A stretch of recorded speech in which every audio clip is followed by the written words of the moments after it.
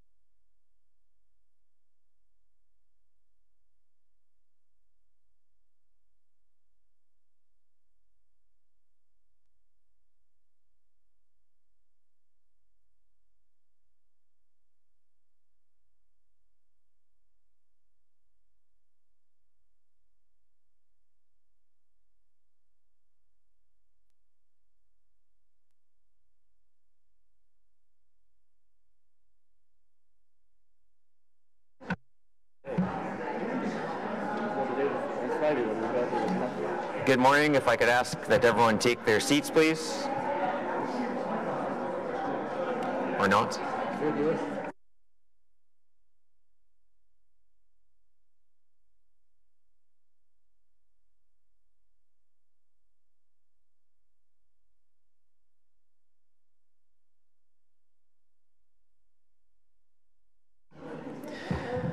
Good morning and welcome to the February 19th, 2019 meeting of the Standing Committee on Environmental Protection, Water and Waste Management.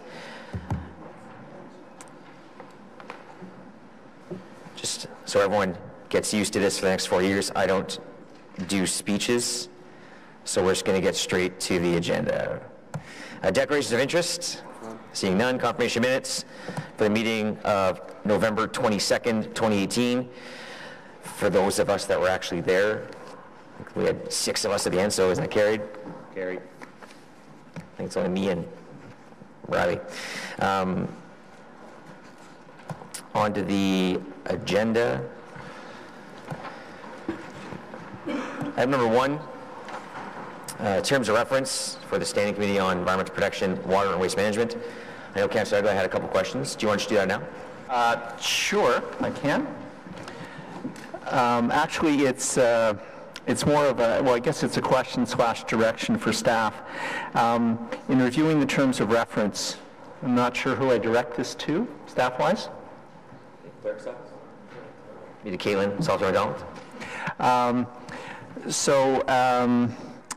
Under the specific responsibilities, what I would like to direct staff to do is add in review and make recommendations to council with regard to pollinating species such as bees and butterflies. It's something that is already being worked on. The chair and I have discussed it. The mayor has certainly spoken about the bee side of things as well, and I just think it sends a message that the city's taking it very seriously, and we do have a report coming forward in this this year on the issues, so I thought it would be helpful if that was added to the terms of reference.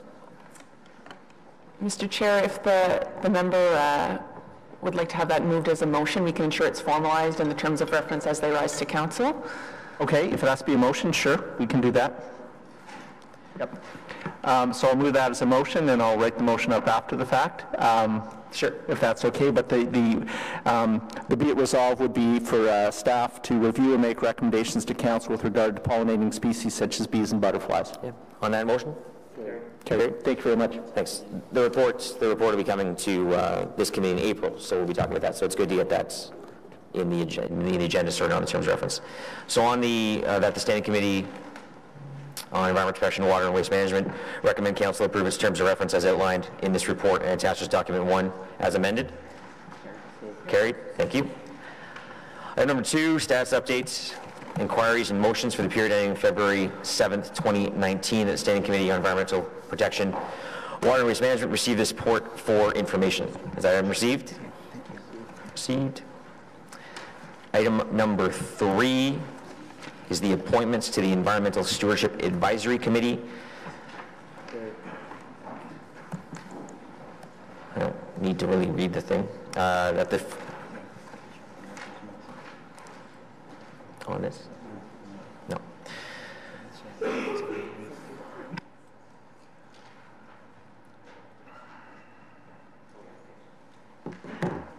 So in addition to the members of the committee, we also have a motion from the vice chair to appoint himself as the liaison for the committee for this term of council. So I'll go ahead with the motion. Thanks so much, Mr. Chair. I won't go through the whereas clauses, but be it resolved that the Standing Committee on Environmental Protection, Water and Waste Management appoint Councillor Sean Menard to serve as its liaison member for the 2018-2022 term of council.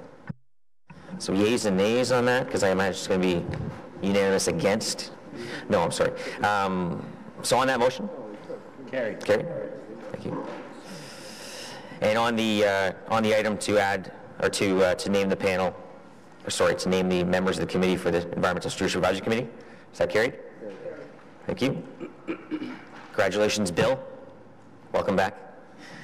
Before we get to the next item, Mr. Chair, I'm not sure. I wanted to lift the IPDB up. Yeah, we're going to do that. Don't worry. Okay. Item 4 is the draft operating budget. We are going to, and capital budget, we're going to hold that for presentation and speakers. We have an additional item Councillor Eglai had an item that he wanted to put on the, and ask you to do that now. It should be added as item number 5.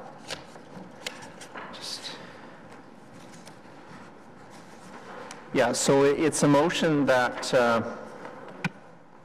I'm going to be adding. Now, Chair, is this a motion that we talked about regarding the dividend, or do you want me to speak? Sorry. It would be the motion on the stump removal, the stump grinding for private property. Okay, thank you. And if you give me 1 second, clerk staff has copies of all the motions, so I'm just going to grab a copy. First off, I just want to waive the rules to add this item as an item. It's about stump grinding on private property as it relates to the tornado or windstorm damage from September 21st. So I'll just read it really, I think Can we just add the item? Carrie? Great. Go ahead with the item. Okay. So I think we're all aware, obviously, of the tornado and the damage that it did, especially from a tree perspective in Trent Arlington. The city has done a number of things to get financial assistance to deal with the issue of stump grinding or removal. This is something that the city doesn't typically cover, especially on private property. It's also something that we found out the hard way that insurance companies don't generally cover unless the tree that came down actually did damage to your property. So if the tree came down and hit your house, there would be coverage to deal with the tree. If the tree simply came down and didn't hit anything, then there's no coverage. So the motion is therefore be it resolved, the staff provide a plan to to this committee in the spring of 2019 to offer support to affected residents through stump grinding on private property through partnerships with NGO Alliance members and or corporate partners, and be it further resolved that the city use any remaining funding provided by the province to assist with the recovery efforts to support a program for stump grinding on private property. Thank you very much. Any questions on the item? Oh. Do we have staff here that can get into stump grinding questions? Yes, I've talked it over with Kevin Wiley, who's here. And I should also point out that staff is supportive of this motion. My questions are for staff. Can staff just talk about, I know Councillor Eglai talked about it's more of a homeowner responsibility if the need of stump grinding is on private property. Councillor is talking about 2 things. One is to come back with a plan on how the city's going to coordinate with partners in the community, but also that if there's funding left over, that we use that funding. So can staff just talk about that briefly? First of all, is there funding left over? Are there any funds available that can be tapped into for this service? And 2, can staff just very briefly, because I know we're asking for a plan to come back, but how have private homeowners received service to date for stump grinding? Who are they going to, and how can the city help out? Chair, I'll have Lila Gibbons answer the questions. Hi, through the chair. The first question, I believe, was, is there additional funding that's left over from the province? At this time, there is some additional funding that's left over. We did have to cut our operations short this past fall because of the early snowfall. So we do have some continued plans in terms of cleanup efforts and efforts along the city's right-of-way and parks. But we do believe there will be some additional funds that we can help support through our NGO Alliance memberships, some of the work that can continue to happen on private property. Second question, I believe, was in terms of what have residents been doing at this point in time. In terms of stump grinding, I don't believe there's been a significant amount of work, as most of the concentration was happening on safety-sensitive items, where it was removal of trees and wood debris from property.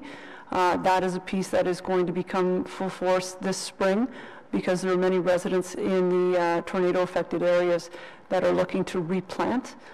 So there will have to be some work that's done on their properties. Understanding that it's stump grinding, not stump removal, where you are bringing the stump down to about 6 to 8 inches below grade and then filling. And I think I can help a little bit in terms of what residents have been doing thus far, if you want to. Okay? All right, thank you very much, Councillor Blackington. On the motion from Councillor Egley? Carried. Thank you. And there are two items, information previously distributed. One is the annual drinking water source protection status update. The other is the urban forest management plan 2018 update and 2019 to 2022. This is an item that previous term of council had asked for a report on. It's here as merely an item, but I think we want to actually get a presentation on that. So Councillor Menard has a motion to add that to the agenda. Thanks very much, Mr. Chair. So it's just to add IPDB, the Urban Forest Management Plan update and implementation, to our agenda for discussion. On the motion to add the item to the agenda? Carried. So it'll be item number 6. And we'll get to that after the budgets. So back to item number 4, which is the 2019 draft operating capital budget, tax and rate supported for our committee. If I can just ask staff to come and provide a presentation. We'll do a presentation from staff, and then we'll move to delegations. At this point, we have 7 delegations.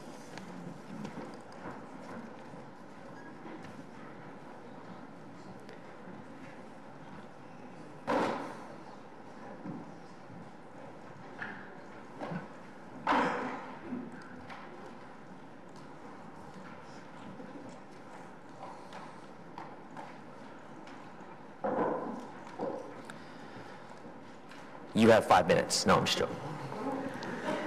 In conclusion, no. Good morning.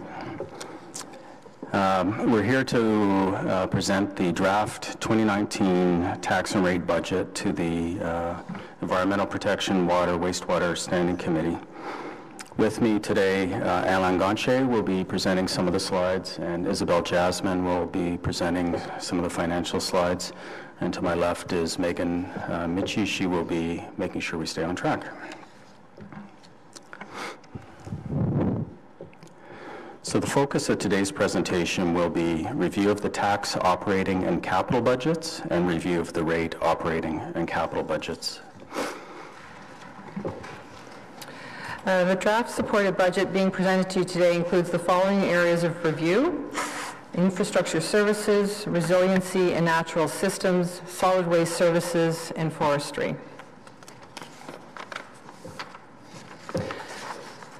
The budget is broken down into proposed expenditures, recoveries, and revenue. It also highlights the overall changes since 2018. In total, the proposed tax-supported budget for environment protection, water, and wastewater management is $128.8 million, towards infrastructure services, $31.4 million, resiliency and natural systems policy, $1.5 million, solid waste services, $77.2 million, and forestry services, $18.6 million. This represents an increase of $4.4 million in gross expenditures from 2018. $2.2 million more in net expenditures as reflected in the chart. The increase in infrastructure services includes 7 new full-time equivalent staff for growth primarily in the capital program for facilities. Some of the key highlights of the proposed budget include all programs to include adjustment for 2019 cost of living increments and benefit adjustments, inflation and growth increases to curbside and multi-residential garbage, recycling, and green bin collection contracts, an increase in the solid waste fee for single-family and multi-residential households by $2 and $1 respectively. And upon approval of the budget, solid waste fees will increase by $2 to $88 per household for curbside collection and by $1 to $43 per household for multi-residential collection. On the tax capital budget, $15 million is earmarked for solid waste assets and initiatives, of which will come from the Capital Reserve Fund and revenue. This includes $450,000 for solid waste fleet to purchase 3 pickup trucks and a backhoe and a roll-off truck for use at Trail Road, $7.6 million for landfill disposal capping Stage 2, and this is the second of 3 phases of the final cap on Stage 2, $2 million for Spring Hill Landfill for the design of an impermeable cap and stormwater management system, These funds will be recovered as per the management agreement. $550,000 for the Nepean landfill cap repair, which is ongoing maintenance. $2.25 million for trail road regulatory work. This includes the trail road gas collection system expansion. $1 million for landfill disposal stage 5, and this is for to start the EA on stage 5, which is the final stage of the landfill. $900,000 for long-term planning, which will be used to kickstart the solid waste master plan refresh, and you'll be getting a report, a roadmap report later this year in the summer. Other notable initiatives totaling $3.15 million include $150,000 for energy evolution.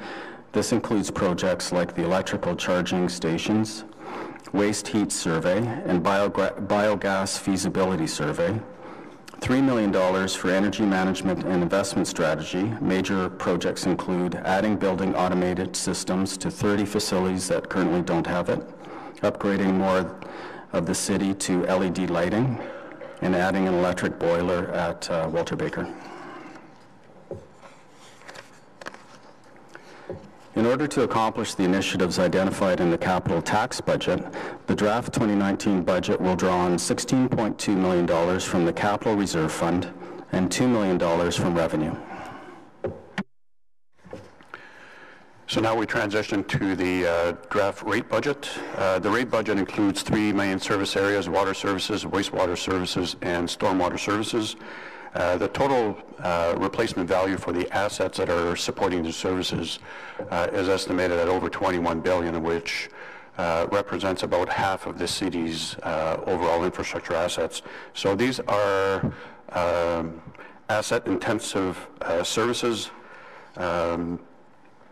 and basically a large percentage of the rate increase identified in this budget are to address capital renewal investments. So key assets that are used to support drinking water services includes approximately 3,000 kilometers of water mains, 2 water purification plants, 7 pumping stations. In terms of wastewater services, about 2,700 kilometers of sewers and combined sewers, 1 wastewater treatment plant, and 65 pumping stations.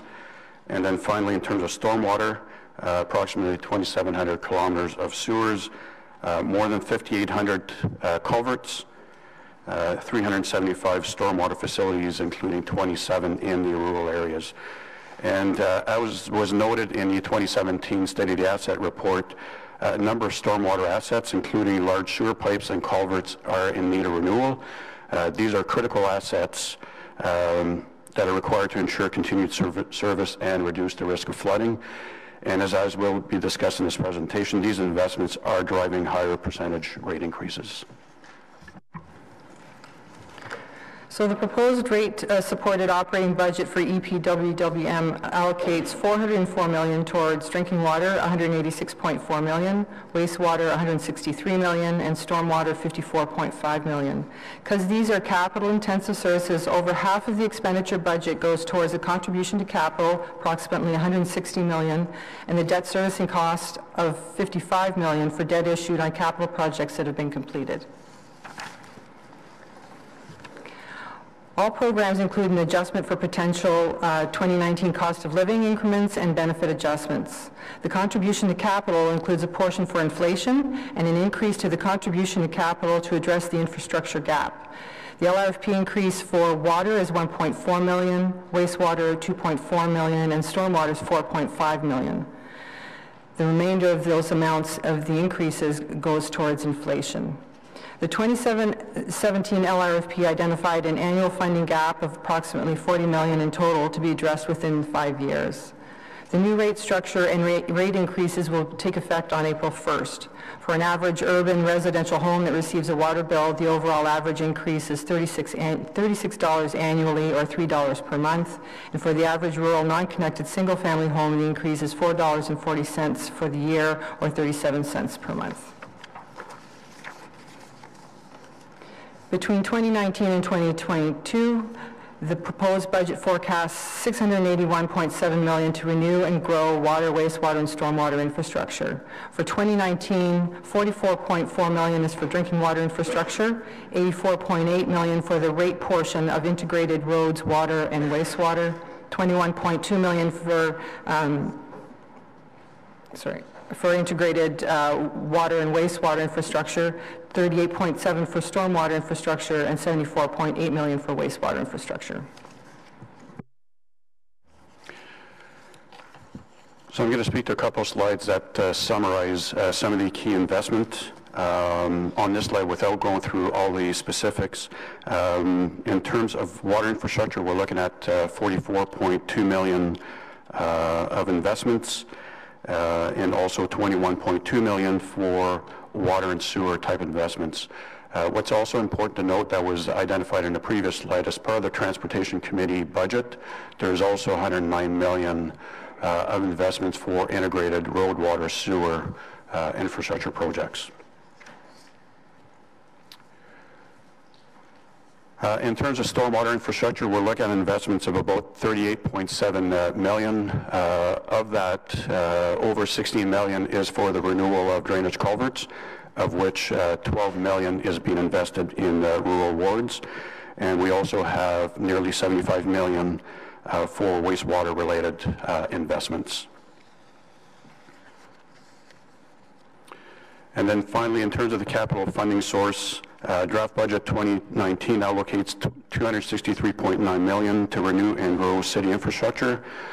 This includes $32.8 million for development charges, drawing $155.7 million from the capital reserve, and taking on $75 million of debt.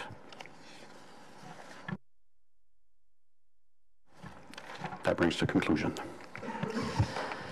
Thank you very much. So I mentioned we are going to go to delegations before we get to questions to staff. I do want to just, there is a technical amendment. I just want to ask Councillor Menard to introduce first, just on a couple of pages from the budget. So go ahead. Thanks, Mr. Chair. So whereas the 2019 draft budget includes integrated roads, water, and wastewater capital projects that are funded partially through the Transportation Committee budget, the roads portion, and partially through the rate-supported budget, and whereas, while these projects were included in the Transportation Committee budget book, but the rate-supported funding for these integrated water and wastewater projects were inadvertently omitted from the rate-supported budget book that was tabled at Council and is before the Standing Committee on Environmental Protection, Water and Waste Management.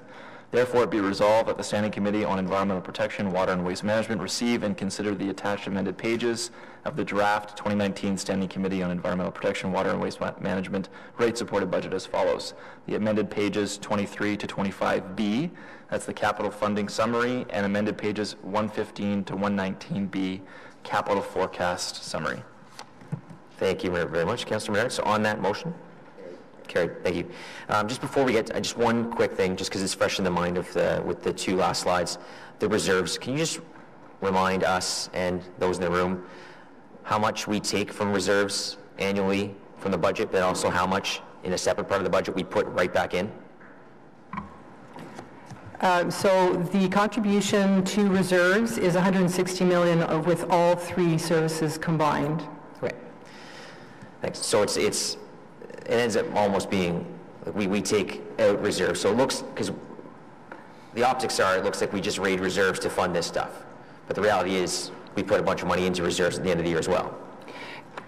So what goes into reserves at the end of the year is any surpluses? Right. Yeah, and any deficits would also be covered by reserves. But yes, as part of the operating budget, we put money aside to reserves, and that's the cash portion that helps to fund capital projects. There's also debt that's used to fund projects too. All right, thank you.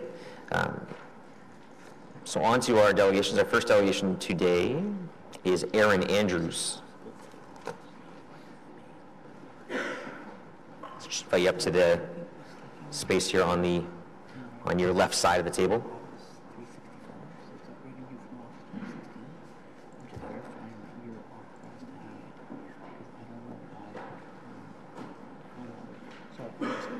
And next up will be Eric Schiller. So, Ms. Andrews, you have 5 minutes. Go ahead.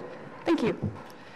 My name is Erin Andrews. I'm from Ottawa, and I'm a member of the Healthy Transportation Coalition. I'm concerned about the global climate crisis that we're facing, and in this context, we need to think seriously about our emissions as a city and focus on making our transit service work for everyone in Ottawa.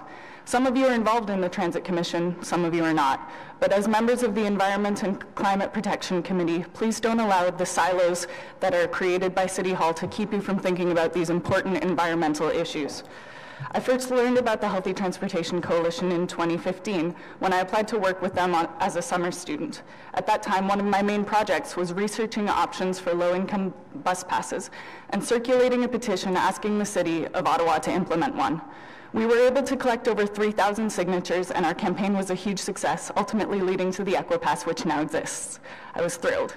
But the cost of the Equipass, a 50% reduction from the regular monthly pass, is still very high. At $58.25 per month, it still represents a major expense and a barrier to many people. I graduated from my master's program in March and have struggled to find a good job since then. To me and many others, the cost of transit makes a big difference in my life. I didn't buy a monthly pass for February because I could save a few dollars from the fewer trips I take, a function of the pass lasting for the calendar month rather than 30 days. Until very recently, I relied exclusively on transit to get around the city.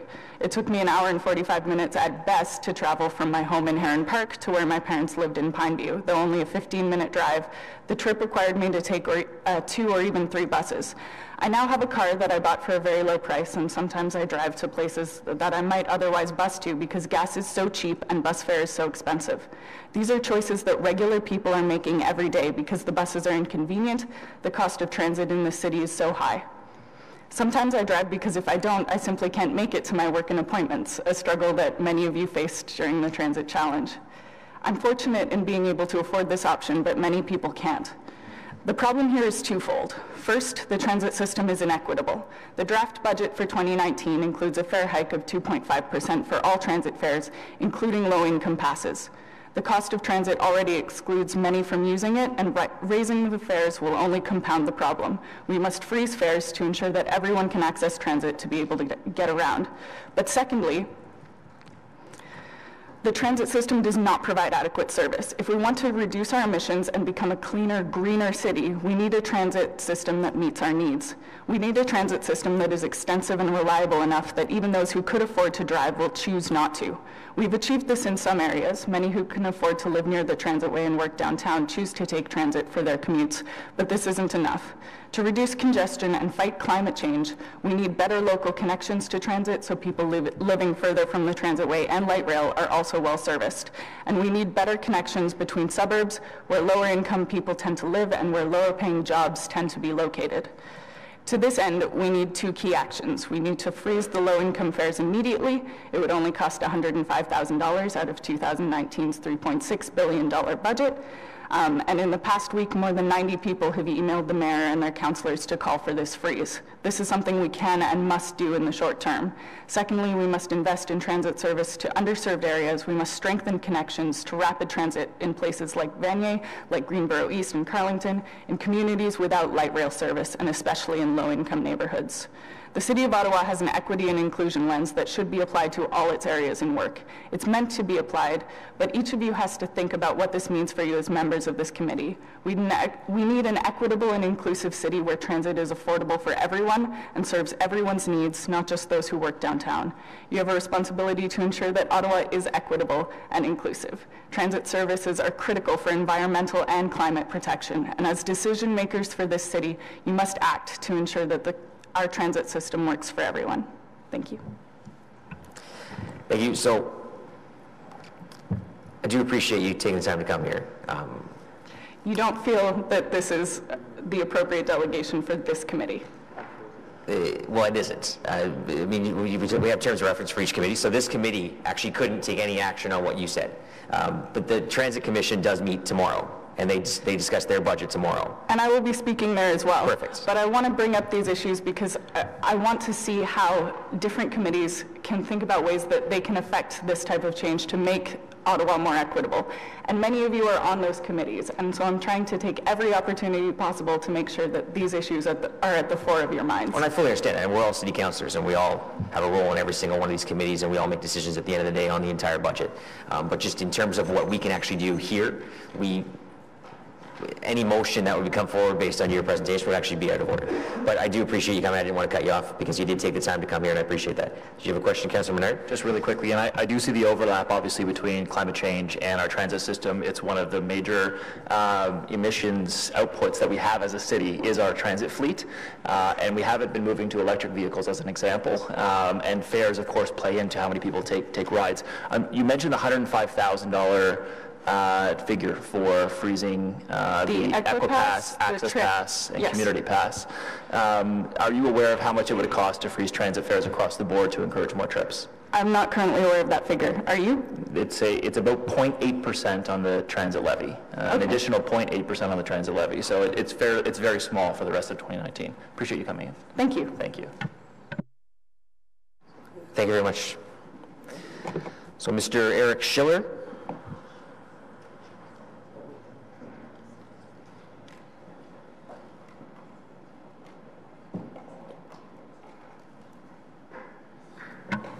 Good morning. First of all, this talk will be videotaped. I've been advised that this is permissible here. Do you have waivers? I need to sign a waiver. I don't want to be any unlawful videos. No, I'm just joking. Go ahead. My name is Eric Schiller. I'm a water engineer. I'm a retired professor of water resources engineering at the University of Ottawa. I'm here as a member of the Ottawa Water Study Action Group, otherwise known as OSAG. And for about 12 years, we've been working on the issue of municipal tap water and bottled water. And I'd like to talk about this for a few minutes. First of all, since you're all members of the Environmental Committee, I'm assuming you all realize that single-use plastics are presenting a terrible environmental problem. Despite all our efforts to recycle these things, the majority of them, these plastic containers, end up in the environment, in the soil or in the ocean. Right now, masses of plastic are accumulating in islands in the ocean. And if we keep doing this, by the year 2050, there will be more plastic in the ocean than fish by weight. Now, meanwhile, here in Ottawa, our water supply system, which your policy governs, is supplying excellent quality water at a very reasonable price. In fact, I could say that the water coming out of a tap is as good as or better than the water in plastic bottles. A recent study in McGill last year on 5 major water corporations studied the quality of their water, and in 30 out of 50 of the cases, there was found to be microplastics in the water in plastic bottles. So we can safely say the water in your tap is good as or sometimes better than the water in a plastic bottle. Now, another thing to look at is the cost of the water in the plastic bottle. The cost of your water coming out of the tap, you can take a whole liter, and the cost is 1/4 cent. I went downstairs this morning and looked at the Aquafina bottle. For 1/2 liter, you pay $2.20. That means that the water in a plastic bottle is 1,700 times more than the cost of the excellent water coming out of your tap. There's something wrong here. And what's wrong is that the rates of buying water in plastic bottles is increasing. And 1 in 5 Canadians drinks all of their water from plastic bottles. Why am I talking to you? Because you are in charge of setting policy about municipal tap water. And as a member of OSAG, we have 2 goals. One is to wake the public up about this. This is incredible. When you think of the environmental damage that's being done and the fact that last year alone, the sales of water and plastic bottles went up, not down.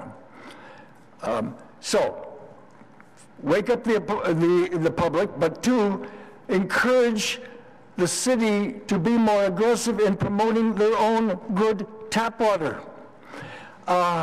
And there are two things you could do here. One is, whenever you have an event and you supply water, do not supply water in plastic bottles. Supply water from the tap in reusable containers. This has not always been done. Most of the time you do it. That's good. And in fact, let me compliment you for trying to do something in this regard. You have tried to put in, and you have put in more water fountains.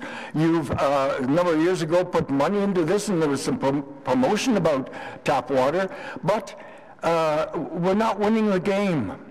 The second thing we strongly recommend that you do is to stop selling water in plastic bottles in your own municipal buildings. Now listen, Vancouver has done this. Toronto has done this. As we speak, Montreal is doing this. And PEI is having an aggressive campaign against plastic containers of all kinds. Now, why would you stop selling plastic bottled water? One, it will be a tremendous teaching method. When people realize, oh, the city of Ottawa has stopped selling plastic water bottles. Why did they do that? Because they're trying to promote their own better quality, lower cost water. It seems obvious. Here's what we are pleading with you. When these contracts, and there are contracts held by Coca-Cola and Pepsi-Cola and others to sell this in your buildings, when they come to expiry, we're asking you to say no more sale of plastic water bottles in municipal buildings. Why would you do that? Because of all the containers, all the single-use plastic containers. Can I ask you to please wrap up, sir? The water is the most obvious. So please, here's the suggestion. When the contracts expire, the City of Ottawa will no longer sell plastic water bottles in the municipal buildings. This is the capital of Canada. This will send a message. Please do it. Thank you very much. Thank you. Just bear with us a second. I know we do have a report coming to this committee in the near future on single-use plastics, so we will talk about this in the future. Councillor Cloutier had some comments. Dr. Schiller, thank you very much. I know we've met about this, and thank you for highlighting the extraordinary quality, the world-class quality of Ottawa water. There are hundreds of thousands of tests every year that the city undertakes to keep the water safe. And the issue is, I am fully on board with adjusting the contracts when they come due. The issue is that often water is the healthiest option that is sold in the vending machines. Of all the products that are sold in there, water is the healthiest. So I think what's important, I have spoken with Dan Chenier about this, about inventorying our water fountains in our community centers to make sure that that water is available.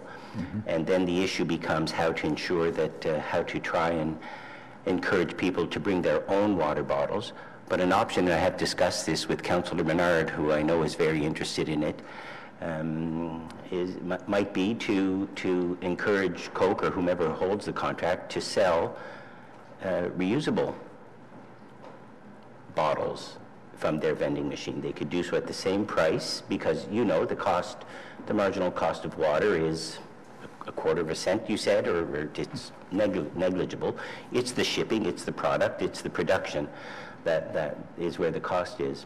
If we can encourage Coke to sell reusable water bottles, and that could then be quickly, immediately filled up at the fountain adjacent to the vending machine, that would be a solution, and that would highlight the problem, the opportunity, if I might, the opportunity that is before us. So thank you for your work on this.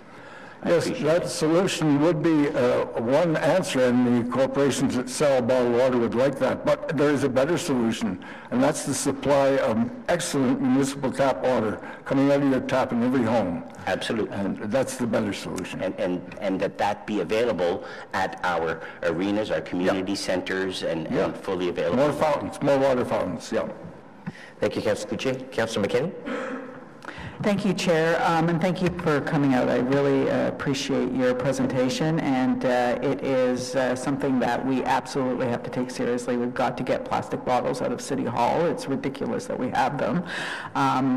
So I'm either going to be able to, I either want to ask staff some very specific questions, or it will come as an inquiry. I guess I'll put it out there, the questions that I want answered, and then maybe we could decide, or staff can decide, whether that should come as an inquiry or if they can answer it when we go to staff questioning. But I want to know specifically what are the lengths of the contracts, what is the annual revenue, where does it go within the city budget, and what is our annual budget to promote our city water. So those are the 4 questions I like answered either today or as a result of an inquiry, because I think I'm quite serious, and I think several of my colleagues, that it's actually an embarrassment that we sell bottled water in the City of Ottawa facilities, and it has to stop. And we do it only to make money to fill our budget holes, so we'll have to find that money somewhere else, but it certainly cannot come at the expense of the environment. So I thank you very much for your presentation.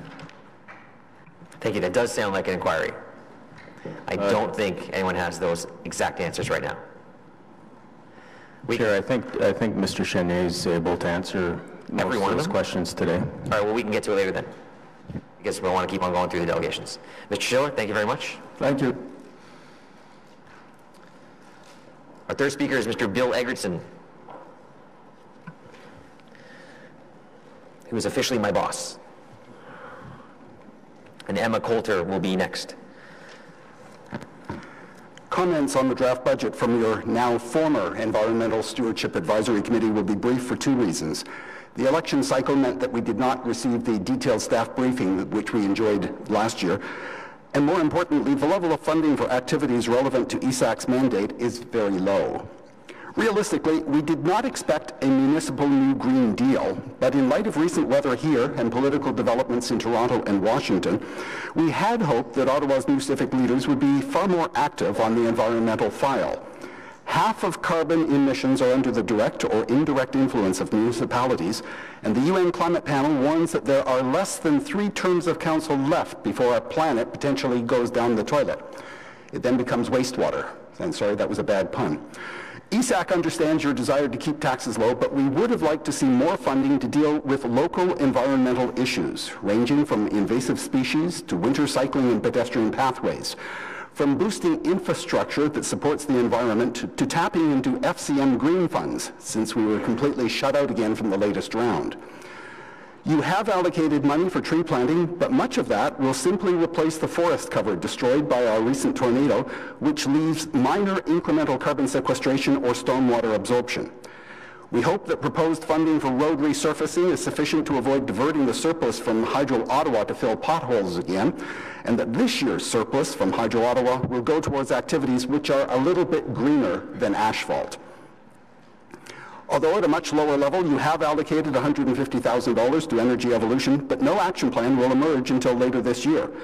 You proposed $3 million to retrofit municipal buildings for energy efficiency, but your green building policy never mentioned retrofits. In both 2017 and 2018, ESAC formally recommended that older city buildings also be included, so if this inclusion is due to our persistent whining, thank you very much for listening, but please read the 5 other recommendations on improving energy in municipal buildings. So ESAC would like to table 5 comments with this standing committee for consideration. Some are not directly or completely under your terms of reference, but they all have a very clear environmental focus. This draft budget contains record funding for affordable housing. The average housing unit in Ontario consumes more than 32,000 kilowatt hours of energy each year and emits 4,000 kilograms of carbon. So exemplary efforts are needed to ensure that these units are affordable and as energy efficient as possible to minimize operating costs and carbon emissions for years to come. In terms of environmental transportation, Council could consider converting key downtown streets, such as Bank and Elgin, to be accessible only to electric or multi-occupant vehicles. We have high occupancy green lanes on Highway 417, and ESAC suggests this concept could decrease tailpipe emissions in our city core at almost no cost. Thirdly, we strongly urge that our official plan insert measures which will allow Council to require environmental greenness from all stakeholders, especially in the building sector. For years, you have said that the city cannot mandate higher levels of energy efficiency or lower carbon emissions through development agreements and bylaws, so we end up paying $5 billion a year to import carbon energies. This conundrum is due only to the lack of permissive measures in our official plan, and that can be remedied now at zero cost. Last month, Council said a climate impact lens will be applied to all decisions going forward. This climate impact lens should start now with this draft budget. And finally, a budget is a one-year document, but ESAC appeals for bold and actionable strategic priorities for this term of Council that will keep Ottawa from languishing in the bottom ranks of environmental stewardship. There are 3 terms of Council left before the UN warns our environment is in trouble. ESAC thinks it would be very unfortunate if Ottawa sits this term out. Thank you for your consideration. Thank you very much, Mr. Eggerson. Any questions for the delegation? Yes, Councillor McKinney. Thank you for that. I just wanted to pick up on your comment about the new affordable housing and the link you made with energy and energy efficiency. I just wanted to point out, I'm sure you know, and we can do better certainly, that Salis Ottawa actually just built the first multi-residential passive home in the city. And Ottawa Community Housing is going to build another passive building on Rochester. So our nonprofit agencies are actually leading the way. Our social housing providers and our supportive housing providers are actually leading the way on energy efficiency and passive builds. Often because they house the very people who need that type of savings, but also because they are very good stewards. So I just wanted to point, I know that you probably know that, but I just wanted to make that point. So thank you for bringing it up. I appreciate it. And thank you for being aware of that. Many people are not. Thank you. As mentioned, our next speaker is Emma Coulter, and followed by Rob Burns.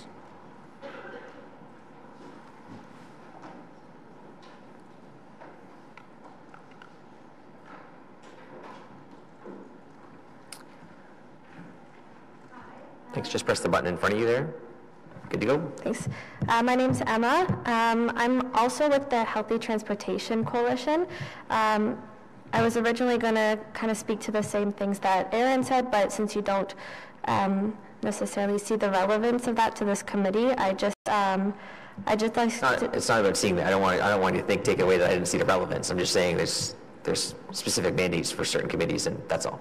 Okay. Well, I'd like to stress the importance of investing in transportation infrastructure to get people off the roads, which can be done by improving connections and, among communities and reducing fares. Transit and housing are both huge factors that affect the environment, so it's important not to disregard that.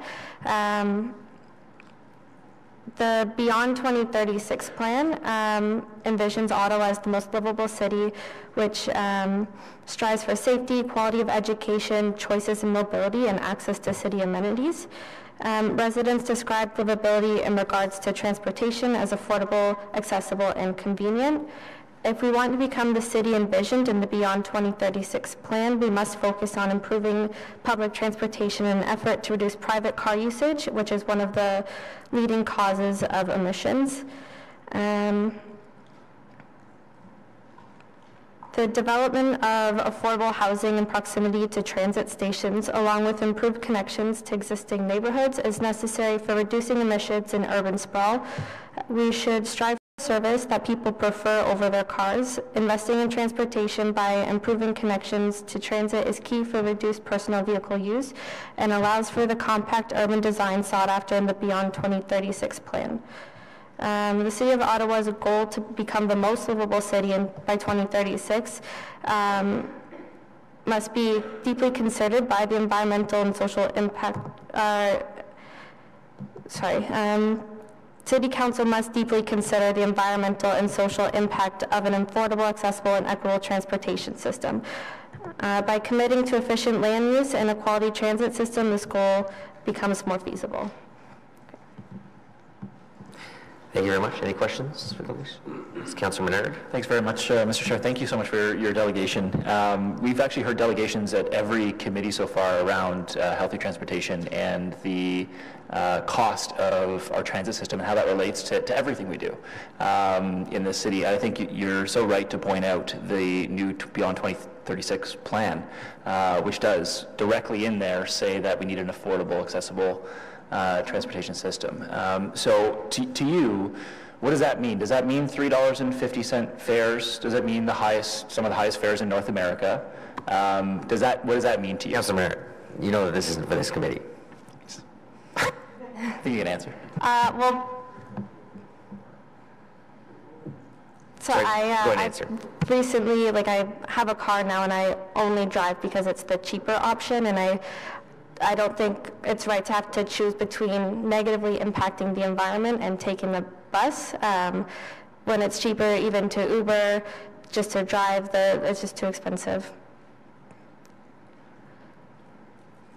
Thanks. Do you have a question for the delegation on transit? No. Environment? The draft budget 2019 right. For standing on environmental protection. Water and waste management. Were you aware that the document, the draft budget 2019 for the Standing Committee on Environment Protection, Water and Wastewater is actually entitled Better Roads and Transit, Safer Communities, More Housing? Just saying. Were you? Okay. Yeah. Thank you. So I wasn't until now. I looked it up, and there it is, transit. So good on us. We know the relevance. I realize that asking specific transit questions and budget questions on transit is somewhat out of order, and we can't do anything about it, but it does say transit right there on the document. Much for asking a question that you already knew the answer to. I always ask questions that I know the answer to. It's the safest way to be a politician. That's right. All right, thank you so much. Thank you. Mr. Rob Burns.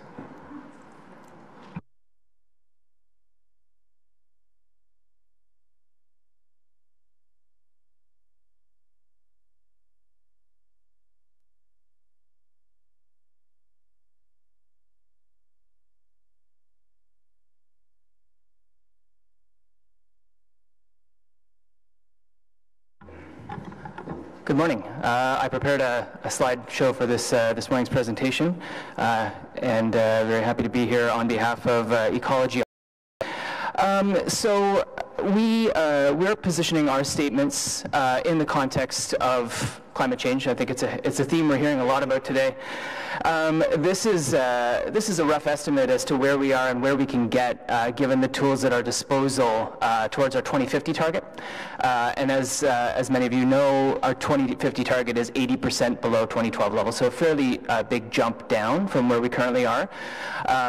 We have seen recent emissions reductions due to the coal phase-out largely, but we're going to need to do a lot on transportation, buildings, and especially renewable energy, these three areas as we move forward, as well as others like agriculture and waste management. And so, yeah, that's how we're positioning our today. In terms of the positive aspects of this draft budget, there are a few things that we took away that were definitely good news. Continued funding for energy evolution and the additional $2 million for what's colloquially known as the BEAM team. So this is the energy efficiency group within City Hall working on corporate emissions. That's fantastic. That's a good increase. Tree canopy, we're seeing more of the same, which is 500,000 trees over 4 years. So these are steps in the right direction. We do have a list of questions and concerns, though. First of all, on energy evolution, the question is $150,000 enough for basically managing a massive energy transition and piloting the City of Ottawa through one of the largest crises facing humanity today. So the scope of the challenge is quite large. Is $150,000 enough to throw at the problem? We're skeptical. Last year we were asking for $1.5 million. City came forward with $500,000. So we're seeing a decrease. We do have questions as to the staffing composition. Some of the line items have changed, and so there are actually questions we don't know the answers to. Do we know that the plan is on track and will be effectively implemented at the scale that is required? And of course, there are items in phase 1, 33, and if we're really serious about hitting our targets, and again I'll back up to that slide there, we're really going to have to be aggressive in terms of our implementation here. We don't really have any other options. Final question there is, are we in a position budget-wise to ramp up our reporting regimen to an annual basis? Questions and concerns on urban forest management plan. We have been assured that the UFMP is on track. That is good news to hear. We don't see any funding in 2019, but we've been told that that current work there is being covered by previous years of budgets. But it's just a reminder again to the committee that, you know, we have 13 major items in the first management period, and this is the first of the next, well, basically we have 2 years left after this year to implement a number of serious items on the urban forest management plan. Things that we are concerned about more broadly are purchase of natural areas. We know that the city typically devotes about $800,000 to urban and rural areas, and we cannot identify this line item, nor can we identify one for green fleet, which we saw $500,000 devoted to last year. Again, it might be the case that these are under other line items. I know that the changes year over year, but these are questions that we have given the document before us. And there are a few things missing. If we wanted to be ambitious, where are the resources for electric vehicle infrastructure investments, resources for expansion of green infrastructure, that is to say the living and built systems designed to slow down, soak up, and filter rainwater where it falls, help us adapt to a changing climate. And where is the climate resilience plan? This is something that has been a long promised plan. We are looking forward to seeing that in future years, as we do not see that in year. There are opportunities, one of which was already mentioned. If there is already movement in the direction of social housing, which we're very happy to hear, can we make sure that those investments are earmarked for best-in-class energy efficiency standards? Similarly, with road maintenance, we know that a lot of the budget is going towards road maintenance and repair, and to a certain extent, expansion. Can we consider green infrastructure and complete streets as part of those processes and make sure that they're a mandatory piece? So, in conclusion, our sense is that the draft budget that we see here right now, as it stands, is inadequate to the scope and scale of the climate crisis. The status of energy evolution remains somewhat dubious.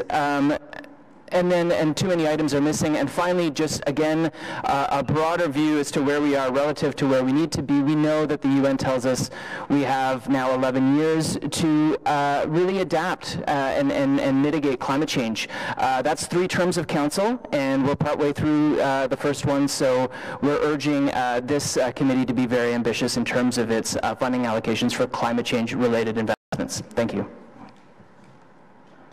All right, thank you very much. Would you be able to, I don't know if you shared this with us prior, but would you be able to share it with me at least? Absolutely. You obviously have some questions in there that we probably won't get answers to today, but I can follow up and correspond directly with you. Be happy to. Councillor Egley? Thank you, Mr. Chair. First of all, took one of the questions out of my head, so to speak. I was going to ask Rob to share as well, so that's great. One of the things I just wanted to point out, Rob, though, and with the full support of the chair, I'll be introducing the motion this morning that recommends that any hydro surplus in this term of council, the full amount, goes towards energy and environmental projects within the city. So I'm hoping that will pass, and again, full support of the chair. So that may answer some of the questions that you've raised or some of the concerns, but again, hopefully that will pass here this morning and then going to pass the council. Okay, thanks. All right, thank you very much, Councillor Egley. Councillor Brockinson? Thank you, Mr. Chair, and thank you, Mr. Barnes, for your presentation. I just, very briefly, there are 2 new social housing developments in my ward that opened recently. Both were very energy efficient. They actually spent more than what they had to realize that. And in Carlington last week, we were told that in the 42-unit low-rise apartment building, the heating costs for the resident will be $100 a year. So, and that's because of the smart investments in that building. Homes that were built on uplands that opened earlier as well. Very, very good cost savings. So it's good to see that. Just on, I mean, I fully embrace your sentiment about we're sitting on a ticking time bomb and no one's panicking. I mean, it's really scary. And when we have $150,000 invested in energy evolution, it's insulting, really. So I don't want to put you on the spot, but has Ecology Ottawa met with the mayor to talk about more funding specifically to address more initiatives under this umbrella? And if so, what has the outcome of that conversation been? Thank you. We have not met with the mayor. Last year, we were part of a group in association with a group called Cafes, which is Community Associations for Environmental Sustainability. We met with a number of councillors and sought a meeting with the mayor. Were directed to the chair of the Environment Committee at that time to have a meeting with the chair as opposed to the mayor. We have not yet, for this year's budget, requested a meeting with the mayor, but we will do so. Thank you very much. Any other questions? Oh, seeing none. Thank you very much, Rob. Our next speaker, our last speaker, is Angela Keller-Herzog. Did they request a meeting with you, Scott?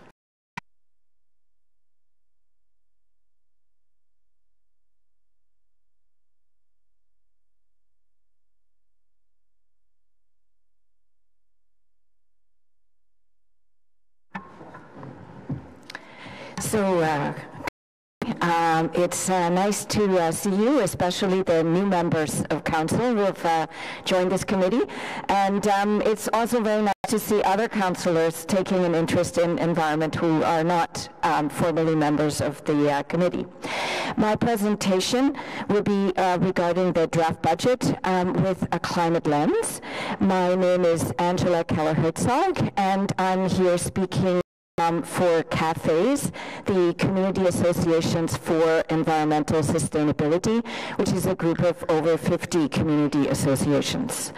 Now, how do I make this go forward? There we are. All right. So the big question is whether we are on track. And obviously the budget offers a particular lens to that question. In terms of setting the context, I think we're all aware of the expert reports which are raising the alarm. As Greta Thunberg, a 15-year-old activist, puts it, the house is on fire. In Ottawa, we have seen more instances of more extreme weather, including an almost weekly freeze-thaw cycle, which is, I think, costing us budgetarily. We've seen that Vancouver, Halifax, and I think 248 Quebec municipalities have declared a climate change emergency. Increasingly, the financial sector is asking for financial disclosures with regard to risk and liabilities. Insurance premiums, and I suspect for the City of Ottawa too, are rising significantly, not just 3%, but more like, 40. Federal government, Infrastructure Canada, has developed a climate lens project tool, which measures climate impact both in terms of emissions as well as risk. And utilities around North America are investing in increasing resilience. So I guess Councillor Eglai has left, but an interesting question would be what Hydro Ottawa is doing with regard to that and whether there will be a surplus after they invest in upgrades for resiliency. So my next two slides show this one, the overall conclusions that we get in looking at the draft budget. We see that the city does not recognize that there is a climate emergency. So there's no sense of urgency, and that climate deliberations can't wait till, say, the official plan post-2036. So we find that reaction too slow. Secondly, we're seeing that the city is not using the tools and powers at its disposal to invest in climate solutions. For example, establishing municipal green building standards, helping residents finance home energy retrofits, greening the OC transport fleet, etc. Some of the issues that Bill Evertson and Rob Barnes were raising. And thirdly, we see that the city is not investing in preparedness, and in resiliency. I'd like to raise three specific points, because sometimes action can be commanded at the specific level, and that's really where the devil is. So first of all, a very positive acknowledgement. We very much welcome that the budget of the Building Engineering and Energy Management Unit has been increased from $1 to $3 million. I think that in a longer time perspective, this will save money, so that's a good one. Second of all, we would like to know whether there are sufficient resources in draft budget 2019 to enable annual greenhouse gas emissions reporting for Ottawa, both corporate and community. In our view, the city, and I guess this committee, is not able to manage emissions if we don't measure them. And previously we've been told that there's resource constraint issues, why we're not able to get annual reports. The third point I'd like to raise, and I didn't actually know Rob was going to so specifically address that too, we would like to know whether the draft budget 2019 contains sufficient resources to continue to deliver on the 33 action items of Energy Evolution Phase 1. I went through the 2017 document that was provided to this committee, and there was a third column where items required additional budget. So some of the items, and I won't go through all of it obviously, but the expansion of rebates for air source heat pumps, building an 11 megawatt solar park at Trail Road Waste Facility. So it's kind of obvious that the scale of resources is a whole different dimension from the $150,000 that we're seeing in this budget. So in view of your new mandate, we would look to this committee for leadership, monitoring, accountability, and appropriate budgetary resource allocations, as well as taking a look at risk. Thank you. Thank you very much. Any questions? Councillor Menard? Thanks very much, Mr. Chair. Thank you so much for your presentation. One of the things that you mentioned was around the Energy Evolution 33 action items. In the first go-around, we didn't actually put any funding beside those items specifically. So how much would it cost to have a solar installation at a facility, that sort of thing? In the next phase, would you recommend that we actually put dollar figures beside action items so that we can appropriately budget for these things in the future? Absolutely. I mean, if you do have, I think that it's quite a good, satisfying format.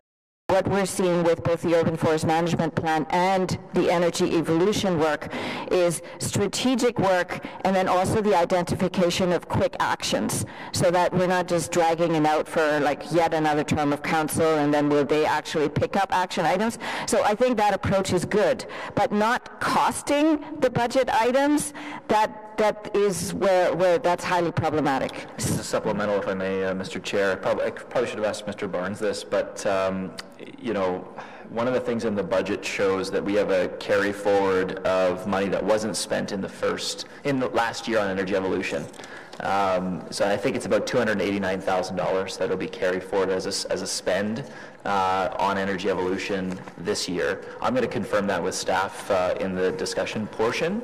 But it was clearly looked like we underspent. We actually didn't spend the full amount that we budgeted for last year. So even though we've gone down, we had underspent in that first year. So I guess the question to you would be, you had asked for $1.5 million previously. Is that the number you're looking for now, or is there a figure in your mind that would help to enhance our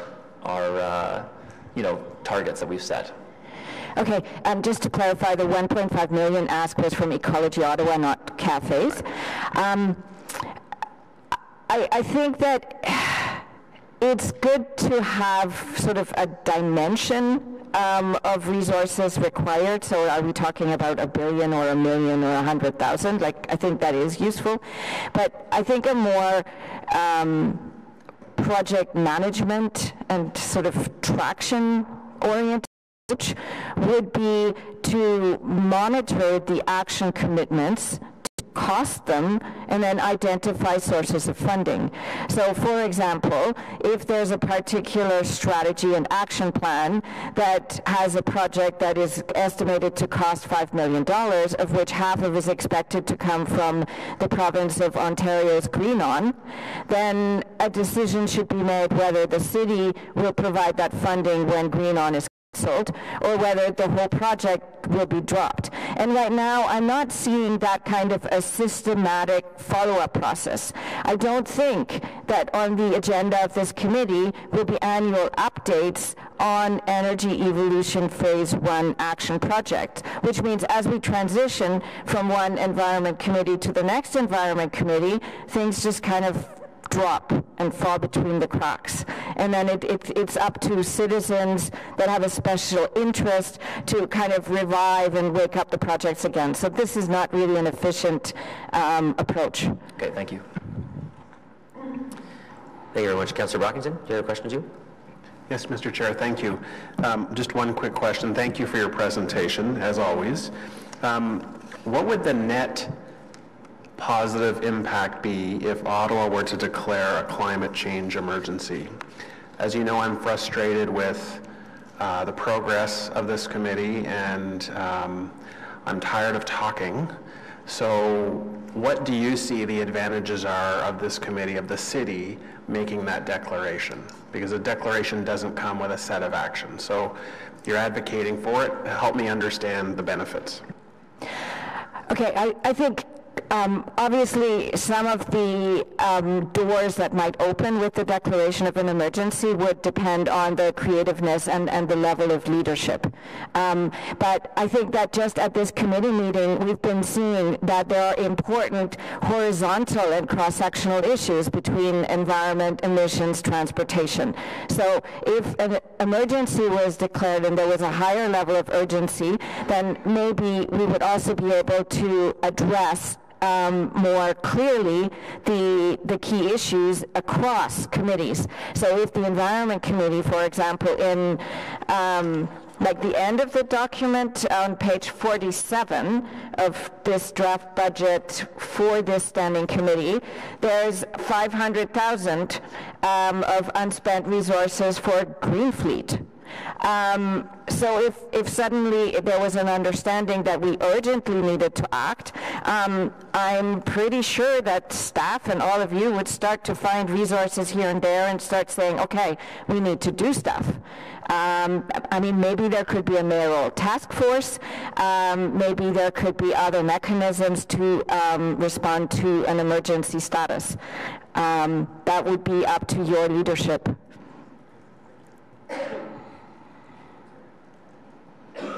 I guess just one small follow-up. I think that if there was an emergency, then clearly all councillors, and especially this committee, would also be asking for better and more frequent reporting and information. One of the points that my group, the community associations, has come to this committee repeatedly is that we need data, we need emissions tracking, we need reporting, and one of the questions in my presentation that I think, Councillor Brockington, you have also asked is whether there are sufficient resources for annual reporting. And I think that the resources required are in the neighborhood of $40,000 to $50,000, which is trivial, you might say. But again, are we going to get a presentation from staff 2 months down the road saying, oh, we don't have resources to do annual reporting, right? All right, thank you for your delegation. Any more questions for the delegation? Seeing none? All right, thank you very much. So I do want to get to I have a motion to move on stormwater rates, but I'll do that when we go through the approval of the budget, just because I have to rescind the chair to move the motion. But we do have a motion. I'll ask Councillor Aguilar to move your motion now on the hydro dividend. So I'll read out the whole thing, if you will, Mr. Chair. So whereas Phase 1 of the Energy Evolution Ottawa's Community Energy Transition Strategy was approved by Council December 13, 2017, it framed the beginning of a strategy for Ottawa and approved a 3-year action plan designed to manage energy consumption, promote the use of renewable energy, and advance local economic development opportunities in Ottawa. And whereas on December 13, 2017, Council approved by way of motion that City Council approved that any surplus in the hydro dividend received in 2018 will be reallocated such that 2/3 of the amount be directed towards the road resurfacing program and that 1/3 be directed towards energy efficiency programs within the city, with specific projects to be recommended by the Environment and Climate Protection Committee and Council once the specific dollar amount, if any, is known. Whereas in June 2018, Council approved the Energy Evolution Ottawa's Community Energy Transition Strategy Phase 2 update, which included staff's recommendation for 8 energy initiatives that would be funded using the 2018 Ottawa dividend surplus in the amount of $633,000.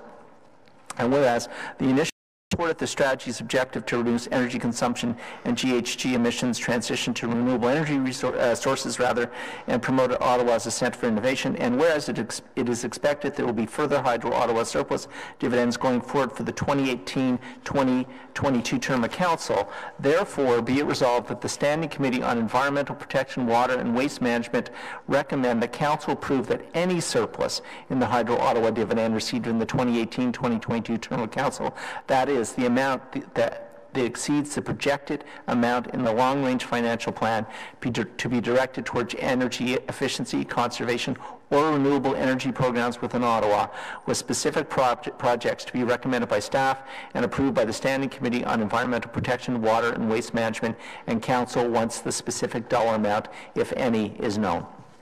All right, thank you. So we'll vote on that when we go through the budget. Essentially, the idea is that we did this for the 2018 budgets. It was flipped around, and 1/3 went to energy projects, 2/3 went to roads projects. With the way that the 2019 budget is drafted and is well projecting for the rest of the term of Council, we are addressing the road issues through the appropriate budget for that. So I think it makes sense for anything that comes from energy surplus to go back into energy through this committee. So go to questions to staff. I know Councillor Hubel, you had some questions. Thank you very much, Mr. Chair. Back to the budget presentation that the Deputy Treasurer gave. The amount, and I think the Chair touched on some of this, but the amount that we're using for reserves versus revenue to get through this budget seem quite high. But you mentioned there's an offset of what's going into the reserves. Typically, we have actuaries that tell us how much the reserves should be. Where are we with these reserves for this committee? So the balance in the water reserves is projected to be at $95 million, wastewater $63 million, and stormwater would be a negative $23 million. We're catching up on that one. And what we're actually hoping to do as part of the disposition report is to rebalance those a little bit. But in total, that's about $120 million in reserves. Now, there's money that comes in every year as part of the operating budget. $160 million is a contribution to those reserves, and then it goes back out to capital projects around the similar. But you didn't tell me whether that's what the actuaries tell you we should have or not. Are we above or below where we're supposed to be? We're actually in fairly good position in the rate side. On the rate side? Yeah. But not on the... And so this is one where it wasn't based on actuarial estimation. This was based on 10-year trends in terms of overall surpluses and deficits, and it would cover most deficits in the worst years, is basically what we're trying to get to. So then my next question is on page 10 of the budget.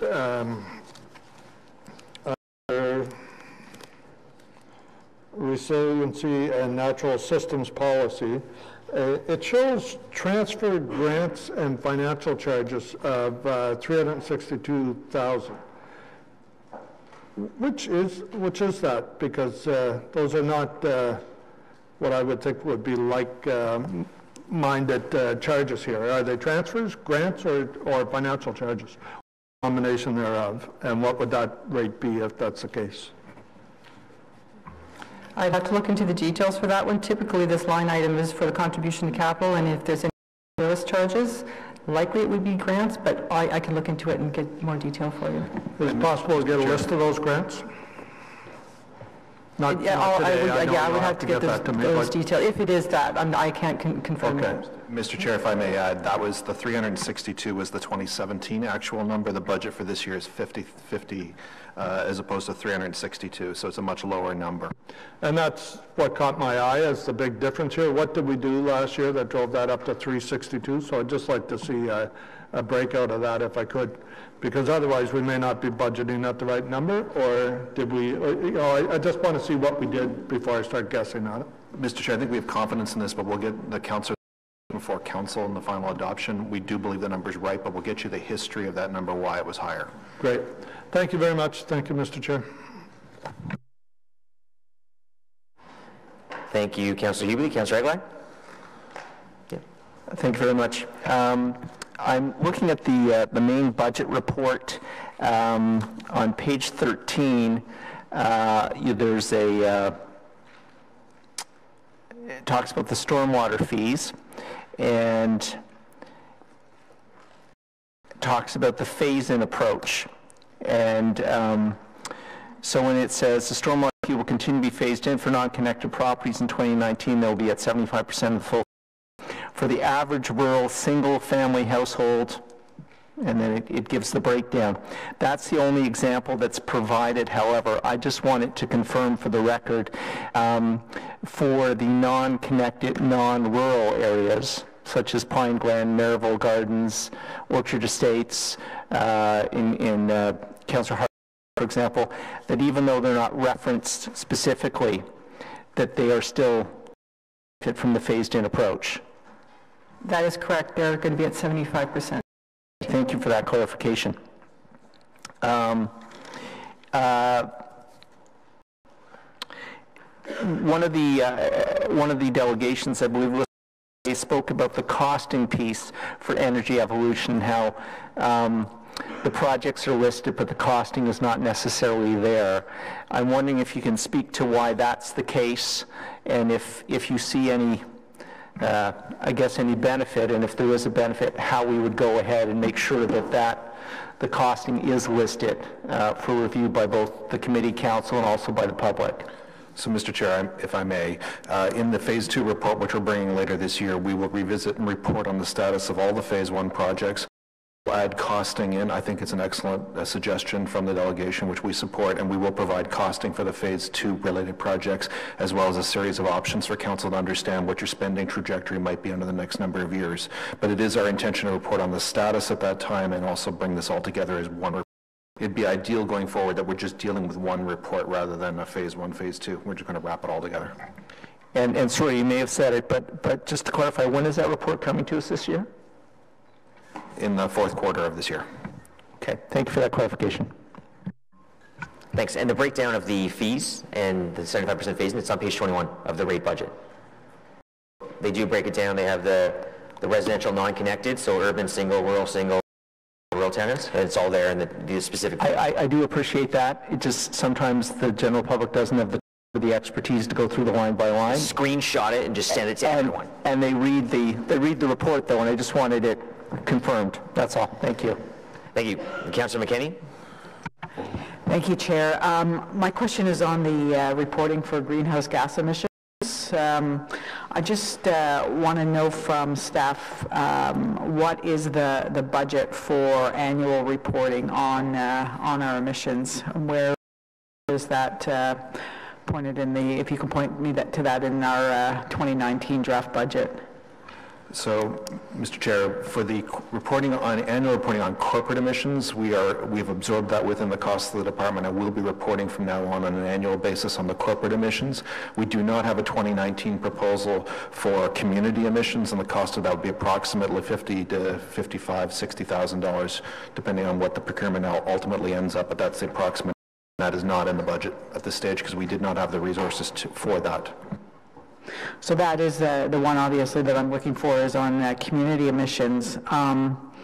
So that would lead me to believe then that we're not going to get a report for 2019 on the reduction on community emissions. Is that correct? That is correct. The intention was we had been doing it on a 4-year frequency. We're investigating and doing it on a reduced frequency. And when we report on the air quality and climate change master plan in a couple of months, and I believe that's Q2, we will give you the costs for additional frequency of reporting and that and get your direction at that time.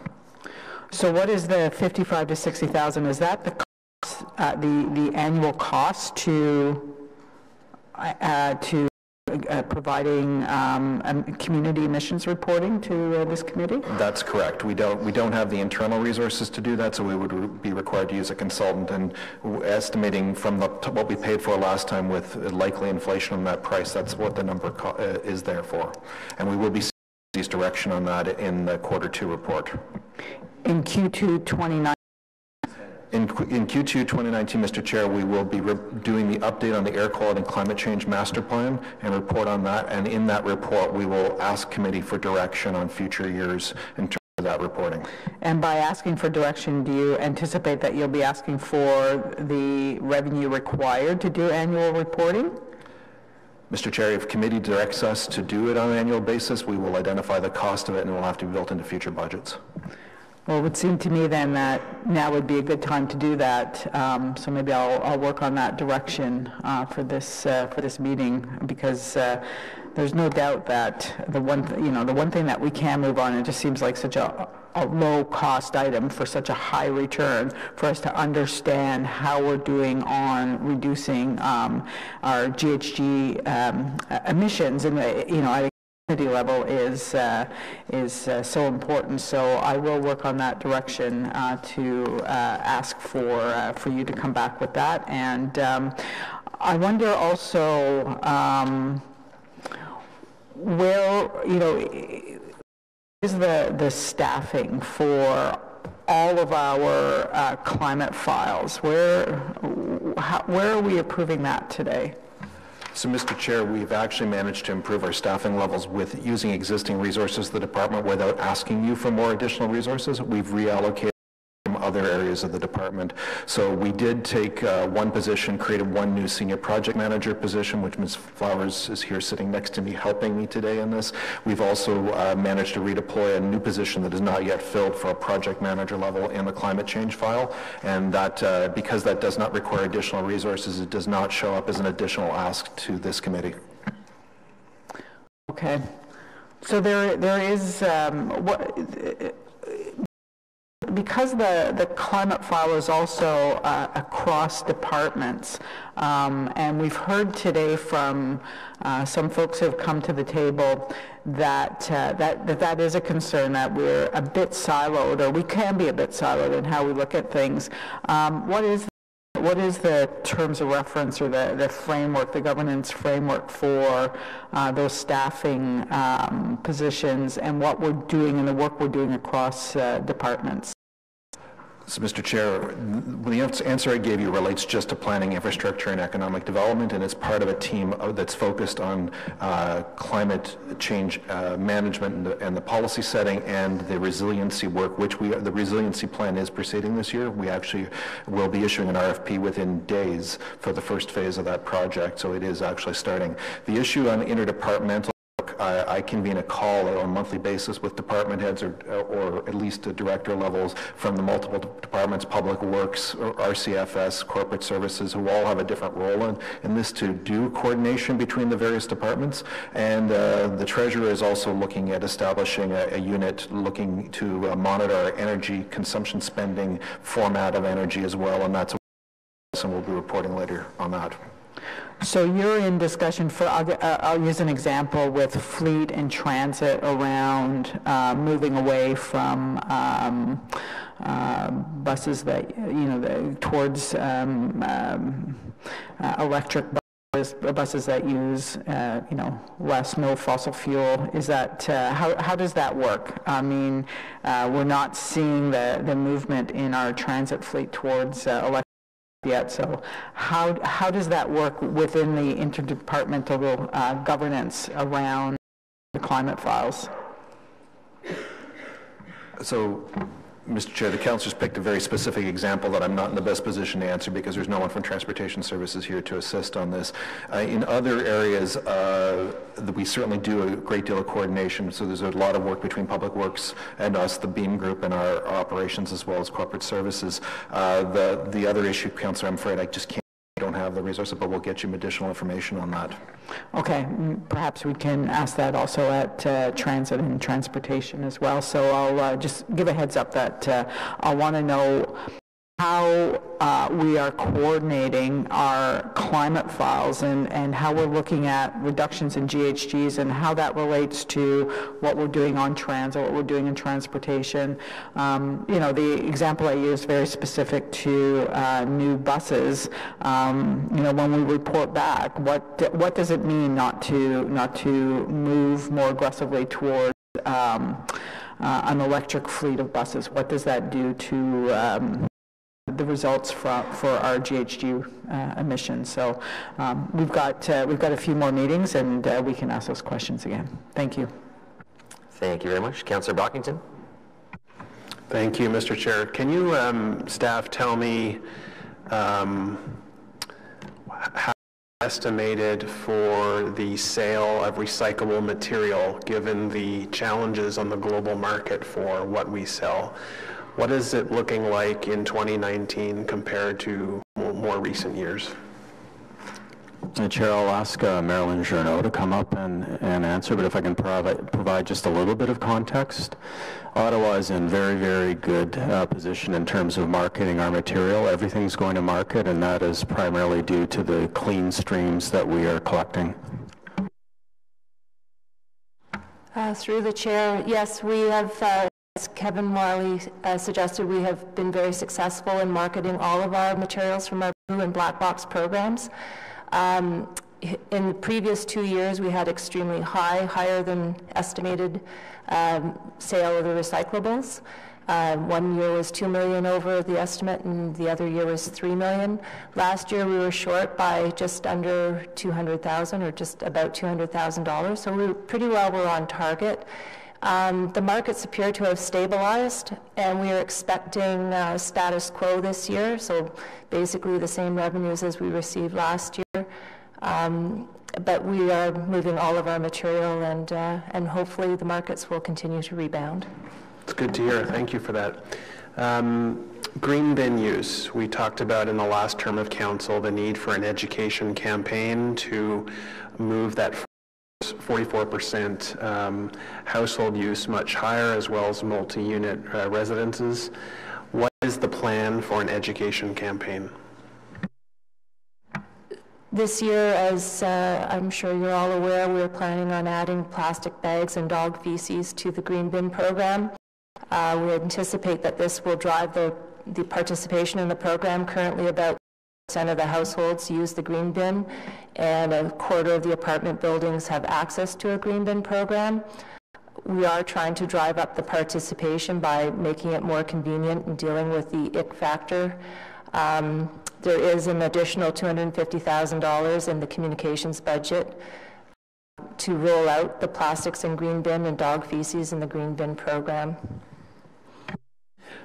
I'm specifically looking to see promotion and a campaign with respect to green bin use up and above what we've already done thus far, because what we've done thus far has yielded a 40% success rate, if we can call that a success rate. So new money, I'd like to know what the net plan will be specifically for green bin, and if there's no specific plan identified yet, and if more resources are needed, if you could identify that before we go to council, because that's something I think we need to be looking at in 2019 and beyond. So I leave that with you and we can talk offline, but I do think we've heard loud and clear that our numbers are poor, we can do better, and we need to see an increased plan in that regard. Chair, if I can add, our The money that Ms. Journeau talked about was actually savings in the green bin program because the putter pay was reduced upon signing of the contract, so there was savings for corporate or for communications plan. Our corporate communications partners have gone out and done a focus group that'll on participation in the green bin. That will be the foundation of the rollout of the communication plan, and you'll hear about the implementation plan, including communication, probably 2.5 months prior to the launch of the new program, which is anticipated for July this year. Okay, thank you. Recycling in parks. It's listed in some of the introductory pages that this is now a focus. I just wanted some clarification because it's my understanding we had a pilot project about recycling in parks. Is it the intention to make this permanent? Last year we piloted 50 parks with recycling in those parks, and we found fairly good evidence that we could get clean waste stream or clean recyclables out of that park, as long as the bins were co-located with garbage cans. Right. This year we've committed to council to pilot green bins in parks, so we'll be targeting 10 parks, not necessarily dog parks, but we'll look at linear parks and multi-use parks as well. And we will, we'll again try to play with some parks will have recycling co-located and others with garbage. We want to understand what the contamination levels are in the 3 different streams. So we're carrying out that pilot this summer. The results of the 2 pilots will then be combined, and we'll be coming back to committee next year likely with some recommendations on how we could possibly proceed. So will the 50 parks that had recycling in them in 2018 continue in 2019? Not based on the current fund. So we're going to have 3 streams. Every time you pick up a different stream, obviously the cost goes up. So with the same allocation that we used last year, we're going to try and maximize. So it may be more than 10 parks, likely, but it won't be the 50. Can you get me a quote before council? Well, it's basically using existing staff and equipment that we purchased last year, okay. With the addition of some new bins. I'll follow up. One of the reasons why we have a water rate much higher than the rate of inflation, and we have set out a plan for many years, is we've been told that our infrastructure is in critical condition, and we had to budget accordingly because we had to address it in the now. Can you confirm for me that all water main projects that are in critical condition are either in the design phase in 2019 or construction phase? Are there any water mains in critical condition not being addressed in 2019? Chair, when we talk about criticality, we're really talking about our large mains that service large segments of the population, and we do have an inspection program specifically to those mains, so we do have good information. I think what you're referring to are basically some of the smaller mains where more distribution, where there's been higher frequency of those we monitor very closely, and we start to program them for renewal when basically it is justified to move it to that level of investment. On these small mains, you can appreciate basically when there's a water main, it's about $10,000 to repair it. Every meter to replace is about $3,000. So there is a significant investment to be made to replace a main, and often we will be looking at coordination opportunities. So before we move those areas to actual renewal, we want to make sure that the investment is warranted. And I appreciate that. My concern being a member of this committee and council is that we mitigate the public as much as possible. I know that's a main concern for staff as well, but when we're defending the rate increases within our communities, at least I tell them, is we're trying to address critical infrastructure needs. That is the vast majority of the increase of the rate in addition to inflationary pressures. So you didn't say yes and you didn't say no. You talked diameters of pipes, but are there still infrastructure needs out there that are in critical condition that we just can't get to because of resource issues? Chair, if there are critical needs, those needs are being addressed. And you're correct, those are what's been driving, in part, some of the rate increases, but those rate increases are also to address basically what are very capital-intensive services, and there are significant investments that are just required to basically sustain those assets in state of good condition. During the presentation, we identified kind of a snapshot of the scale of the type of assets that we're dealing with. There's significant investments being made at the treatment plants, at the pumping stations, and also among the pipe network. So it's not just about the pipes, it's really part of the broader system. Mr. Chair, I have a few more questions. Can I keep going? I'm not choosing to take this. Invasive species, emerald ash borer, and it's just lost my mind. No, the ticks, but invasive species, the plant that causes the acidic burn. What's that? Parsnip. Thank you. Can staff just talk about, first of all, invasive, the emerald ash borer? We have the forestry line for planting. I'm sure that some of the tornado relief is part of that budget increase. Where are we with respect to emerald ash borer and removing of trees, replanting those trees? Through the chair, so the operational requirements for the emerald ash borer have not yet come to an end. We continue with, we have ash injection programs. We still have woodlot removals, ash trees along rural roads, and the remaining residential and street park removals. So there is still some work that's continuing with the emerald ash borer. We did hit a peak in 2015 where our efforts were really focused around treating the emerald ash borer and the trees that were affected. Since that time, obviously, preventative maintenance programs were put to the back burner. We're now ramping up our preventative maintenance programs again, which include tree pruning.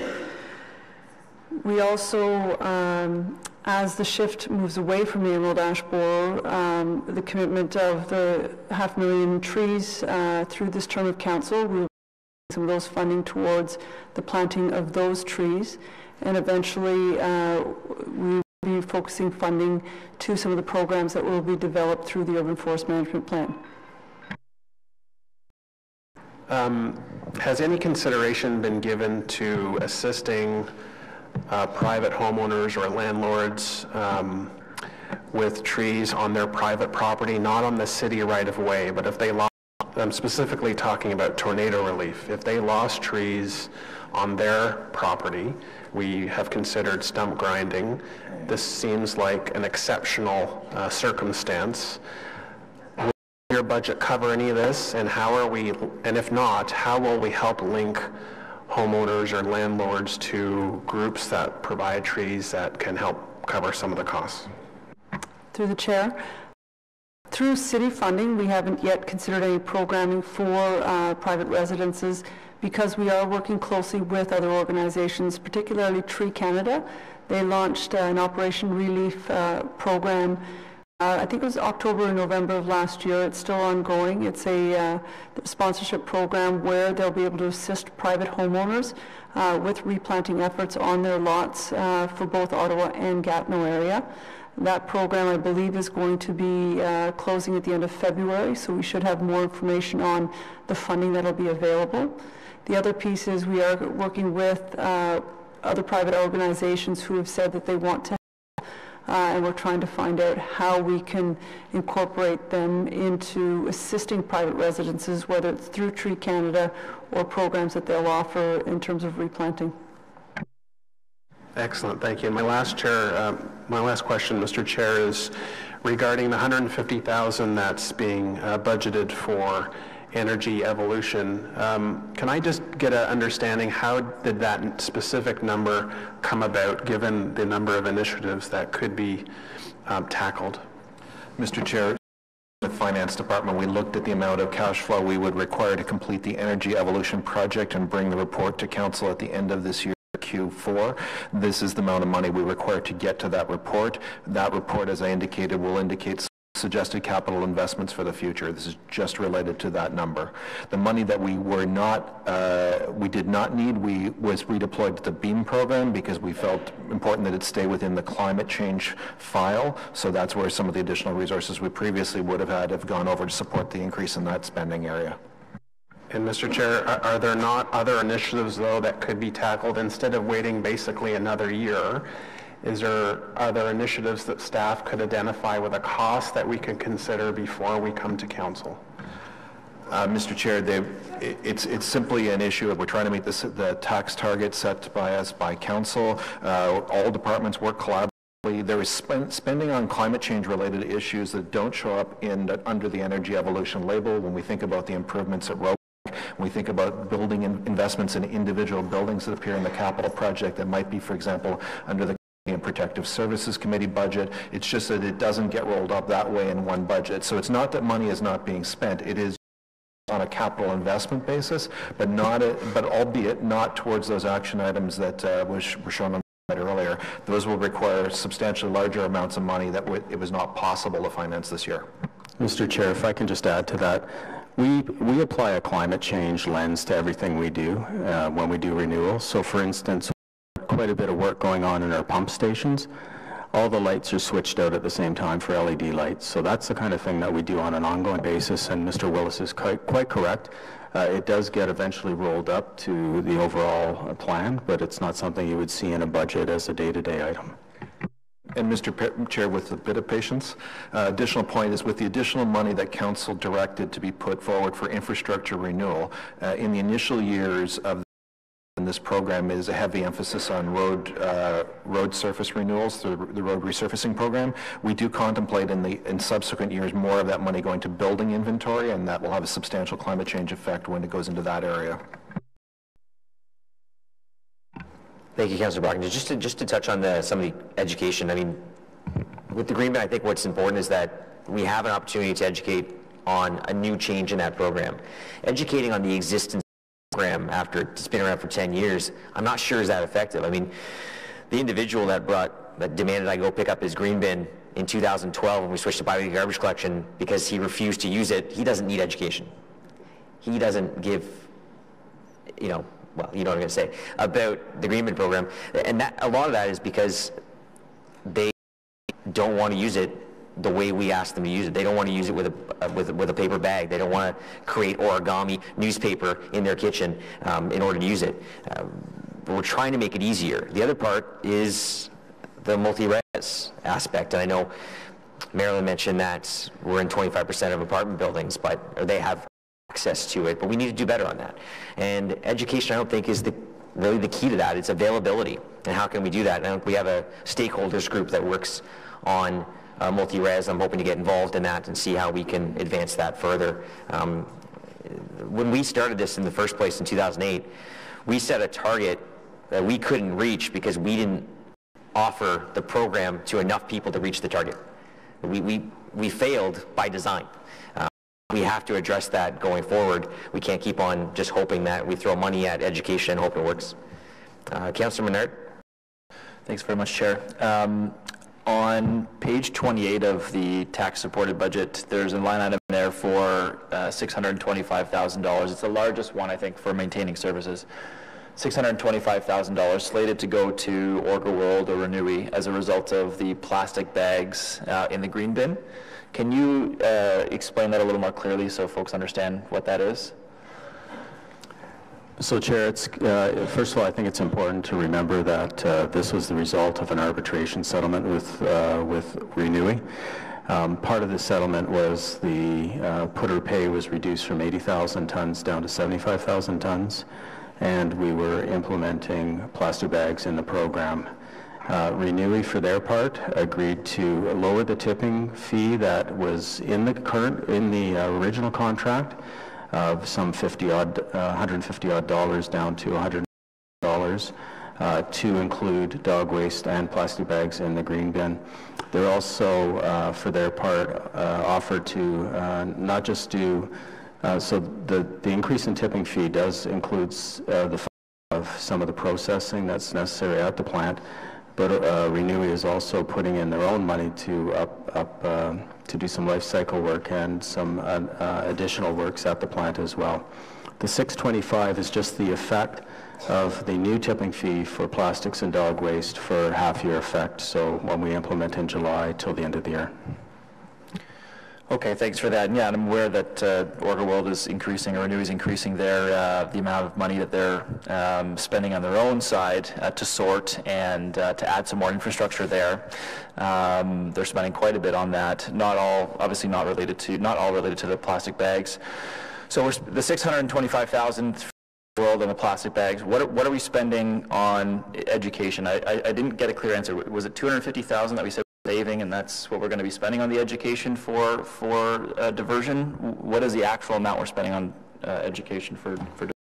Chair, unfortunately, I don't have the actual funds in front of me, and unfortunately, I don't think anybody's here from corporate comms, but my recollection is we were earmarking the savings, as I said, from last year of about $300,000 for focus groups and preparation of materials.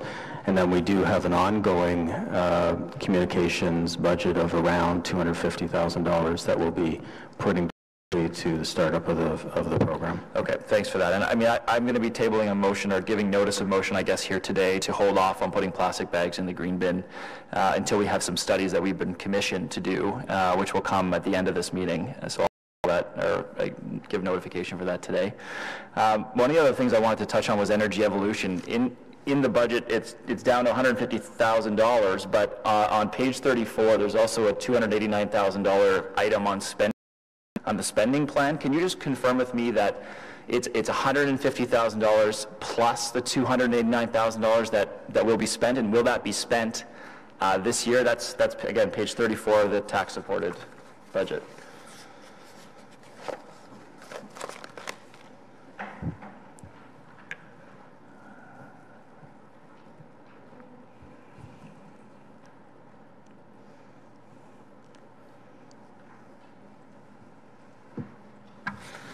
So, Mr. Chair, I'm going to have to ask the councillor's indulgence. We'll get you that answer shortly. I can't determine from the information I have in front of me if the total amount is 289 because we have carryover of unspent funds from 2018, or whether this is a top. I know the answer is we needed 150 additional to get to the end of the energy evolution report, and that's what it does. This 289 also includes the components for the resiliency plan RFP that I mentioned, that portion, as well as some other smaller projects as well. So I believe our total spend that we have is 289, but I believe it's because we have a last year. Okay. Okay, that's very helpful. Thanks for that. Related to energy evolution is a major item I wanted to bring up around the cogeneration plant at ROPEC. And so right now, we commissioned a biogas study that was identified in phase 1 of energy evolution. Has that been completed yet? Chair, no, it hasn't. The terms of reference are done. It was delayed for a number of reasons. We expect to start the study this year, I think Q1 2019. Okay. So we haven't finished that yet, but we are in the budget recommending, I think, a $7.4 million spend on a new cogeneration at ROPEC. The reason I raise this is there may be some risks associated with going ahead with that particular item, particularly when we could actually lower our potential emissions and save money by completing that study and looking at renewable natural gas as an output in ROPEC. And so $7.4 million is a big spend. I think it's fine to say let's reserve that in the budget, but saying we're going to do this with cogen, I think, is putting the cart before the horse. Can you just comment on the risk of that? Well, currently we have engines at ROPEC that are well past end of life, so that's a risk to the corporation. and would require us to go back on the grid fully for ROPEC, which is probably one of the biggest energy users that we have. Also, we have a lost opportunity because we are flaring gas at the plant as well. So the cogen project is not just going to replace the end-of-life engines, but also will add engines to make ROPEC fully off the grid. If I can just a point on the biogas utilization study, that's not just ROPEC, that's citywide. So we're looking at sources citywide. So I don't think that replacing those cogen engines at ROPEC will preclude anything we do in that study.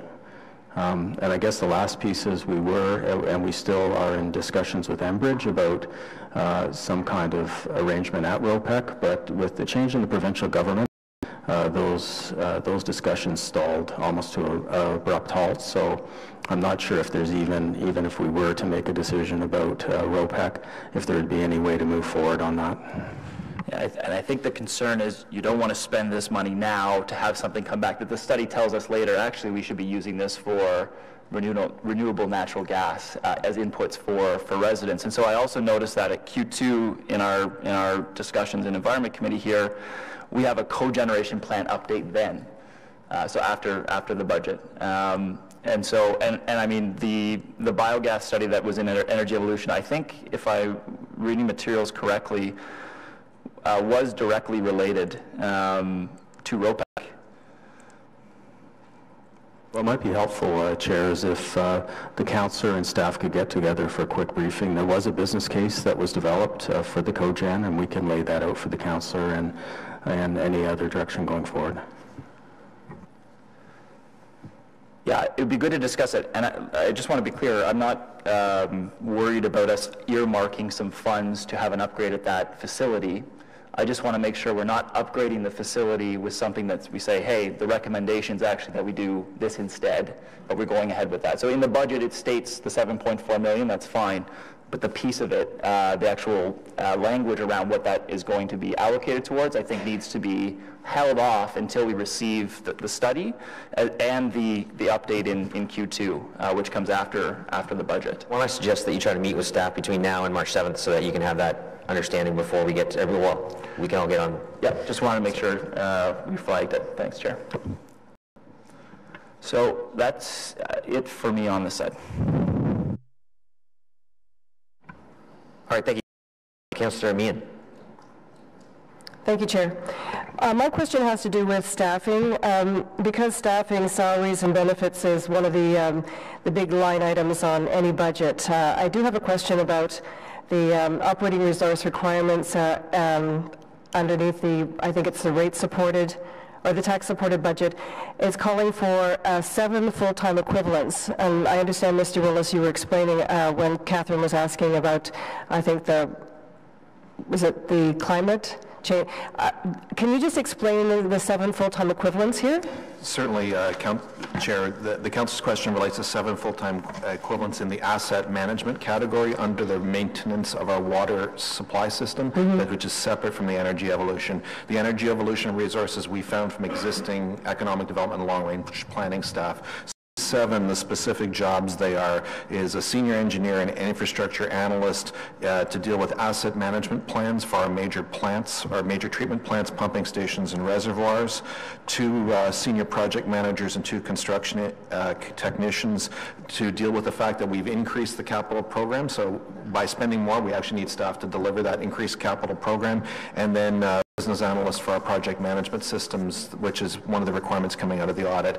These were issues that were identified in previous years in council. We actually had previous council directions on this, and we finally had the staff keep the ability to resource these things we were previously directed to do. Overall, in the entire budget in here, how many full-time equivalents are we hiring? So for planning, infrastructure, and economic development, the increased staffing levels are only 7 more for the entire department. All of the rest of the things we're doing are within the existing staff complements previously approved by council. We're just redeploying people to areas of priority. Okay. And this standing committee can approve that? I'm going to ask the clerk's assistant on this. I think your mandate is we require your approval of the budget, and the council has previously set limits on FTE counts, if I'm correct. Clerks can correct me if I'm wrong on this. So if we're increasing our complement, that's what we require your approval. Okay. Has anyone ever considered, I will not ask that question here, thank you. Just one other question though on the climate change. One of the things that I think we really haven't discussed is one of the impacts of climate change is we're seeing an increase in the ticks that are causing Lyme disease, and Ottawa is now identified as a hot spot. And it's actually much more of a problem than the parsnip. Are we talking at all about mitigating this problem? I mean, putting wood chips down along paths and things like that actually can make a difference. Like a 12-month problem. It's not just a summer problem right now. And I foresee this as being a much more bigger problem than we're actually realizing right now, with serious consequences. So, Mr. Chair, we're just looking to each other as who's the best position to do it. I know Ottawa Public Health is dealing with a program related to public awareness of ticks and how to management. That's a high focus. When the invasion of this invasive species is as widespread as it is, our experience invasive species is it's unlikely you're going to make it go away. What you need to do is further and further public awareness, because this has existed in the United States for a very, very long time, and doing what they do in their area in terms of management practices and awareness is what we need to bring into this area, because it is relatively new for us. But I guess I hear the word need, Mr. Willis.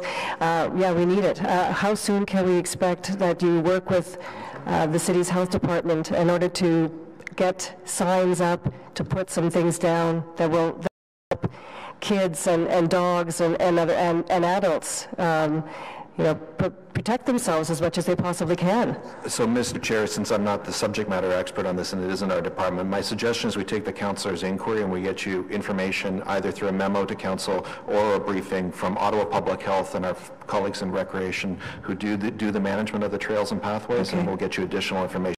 Don't have that. I'm not the expert on that. Don't have that information. Okay, I look forward to that. Thank you very much. Thank you, Mr. Chair. I can help with that as the chair of the chair of the Board of Health, so we can Public Health. So Mr. Willis is quite right that there's going to be an enhanced education outreach program going forward this year with a number of new components over what we've done previously.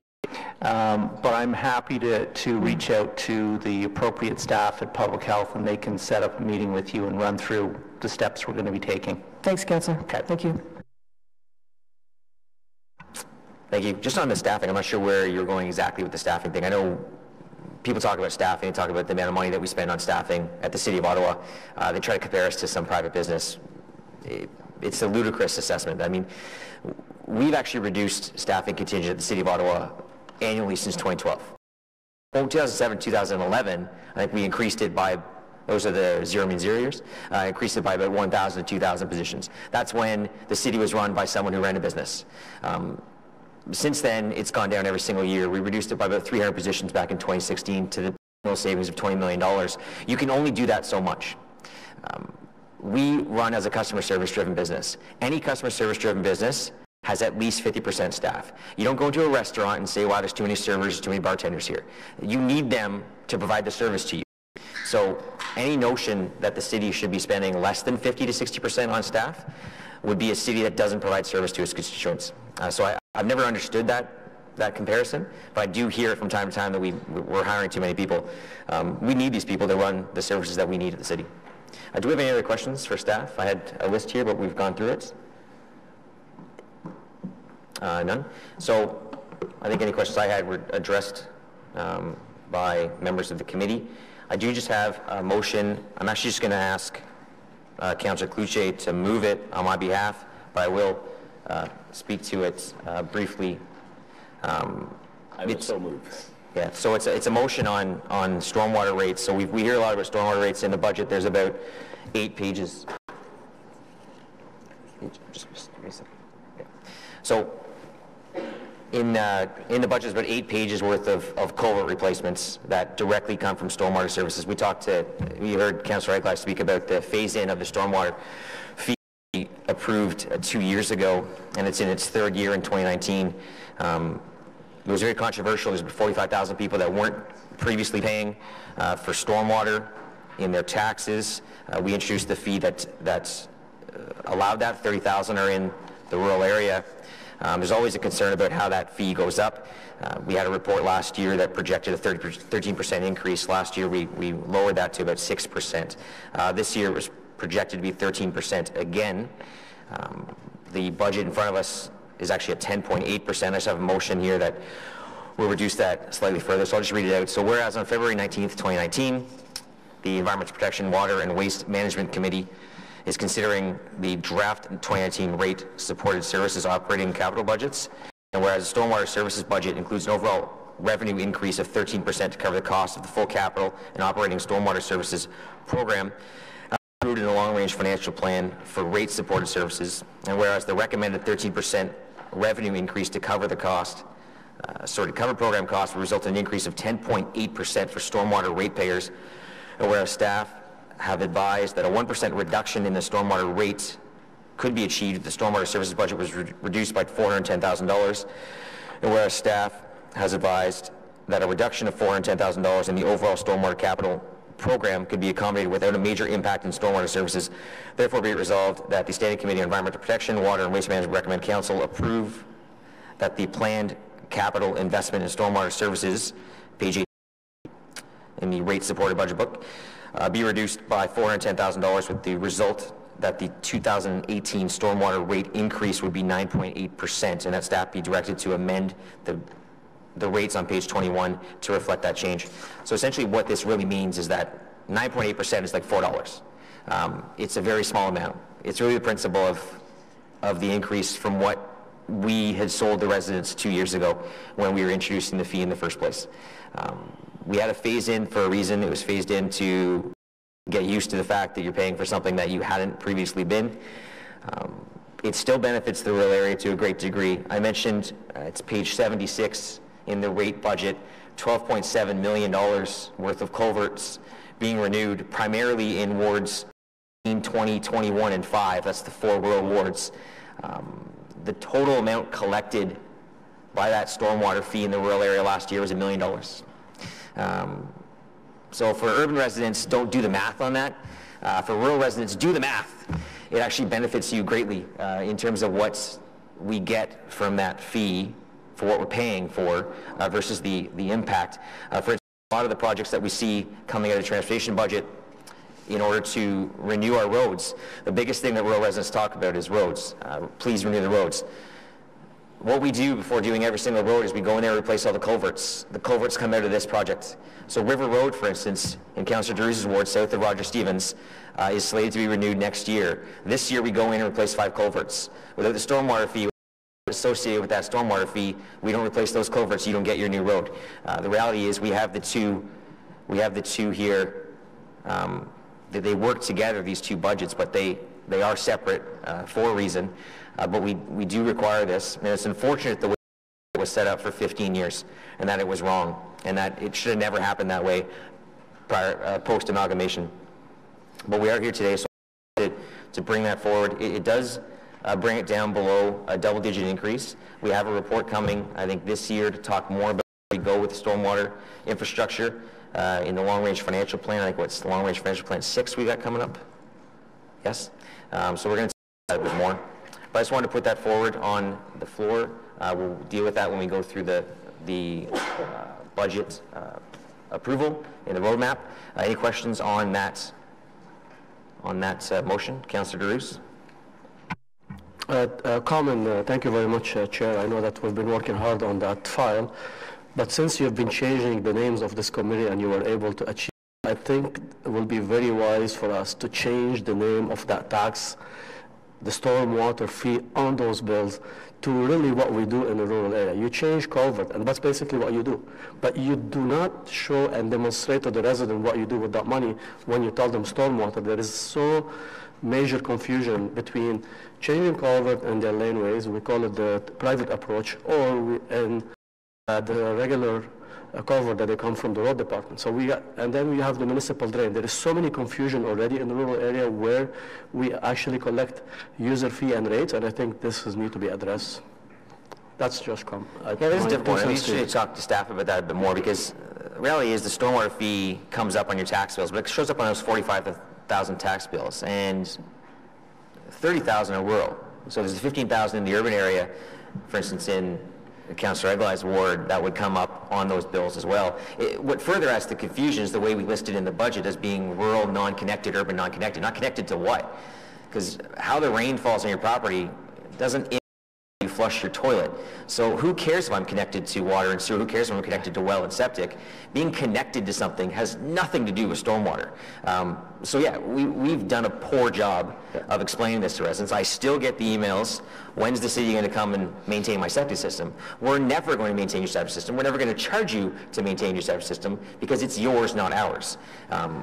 There's this constant mistake in how we associate stormwater to the rest of our rate budget is causing this constant confusion. On the stormwater fee, the name of it, how you could address that better on the tax bill, I'm not sure, because it does pay for more than just culverts. It pays for stormwater ponds, it pays for different things in the urban area as well as the rural area. I mean, one of the biggest issues for years was that parking lots would pay zero. We'd have these mass parking lots in the urban area that would pay absolutely zero towards stormwater, yet it's 100% runoff. So they're now paying this stormwater fee as well. I mean, look in the IC&I section of this report. They pay quite a bit. How we could address that better and show up on a tax bill to make it more obvious to residents what they're paying for, I don't know. I mean, it could take a further discussion, and we can talk about that. I know that stormwater fee is a four-letter word in the but maybe we can work on that and address it better going forward. I think we have a perfect time right now to maybe address it internally just with staff and talk about it, but I think we should change it. Thank you. I think you want to change it to zero is what you're going to change to. Councillor Brockinson? Thank you, Mr. Chair. Just a question, something you talked about that will perhaps sway me to supporting this, and that was when the consultations were happening in the various rural communities, were residents told that the rate would be capped at a certain level? Are you trying to get it down below a certain threshold based on what was communicated to people? I can understand this a bit better. So it was never indicated to residents that it'd be capped. We said it'd be phased in over 4 years. We had a projected 2016 rates that would be phased in over 4 years.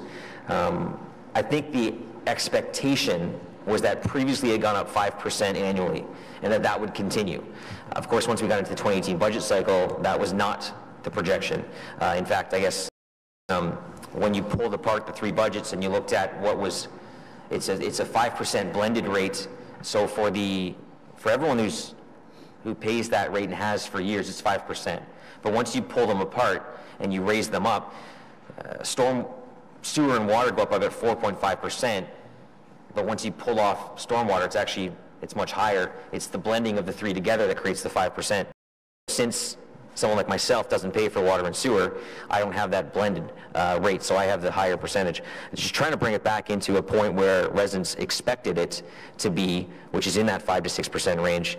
Obviously, we're not there, but it's closer to, and yet we still get the benefit of what the rate is supposed to achieve and what the budget does. Okay, can I just ask staff, with $410,000 less, is going to be impacted? Chair, what we're looking at are basically some of the studies, so it's not the capital works that are actually going to construction that are going to be impacted. So it's mainly studies.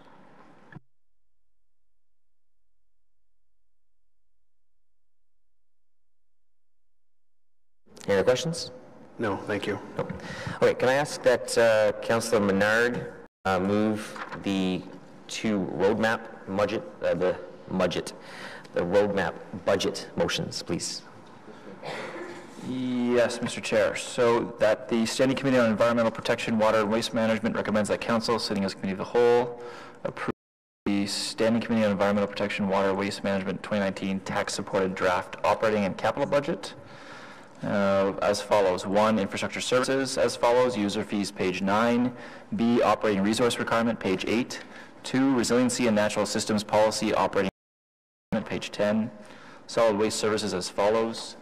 User fees, page 9, user fees, page 12 to 13, operating resource requirements, page 11, forestry services as follows, user fees, page 15, operating resource requirement, page 14, standing committee on environmental protection, water and waste management capital budget, page 16. Okay, and there's a second one here, Mr. Chair, you want that as well? Yeah, spring. Okay. That the Standing Committee on Environmental Protection and Water Waste Management recommends that Council sitting as Committee of the Whole approve the Committee on Environmental Protection, Water and Waste Management 2019 rate-supported draft operating and capital budget, including amended pages 23 to 25B and 115 to 119B. As follows: drinking water services as follows, user fees and operating resource requirement. Water services as follows, the user fees and the operating resource requirement, and the stormwater services as follows, user fees and operating resource requirements. The Standing Committee on Environmental Protection, Water and Waste Management rate-supported capital budget, page 23-25 as amended, and the individual projects listed on page 39 to 64, 66 to 69, 71 to 92, and 94 to 114. So moved. All right, thank you very much. So we'll run through that, and we'll just go through each item individually. So on the tax-supported budgets, 1, infrastructure services, A, user fees, and B, operating requirements. Operating resource requirements, page 9 and 8. Is that carried? Carried. Number 2, resiliency and natural systems policy, operating resource requirement, page 10. Is that carried? Carried.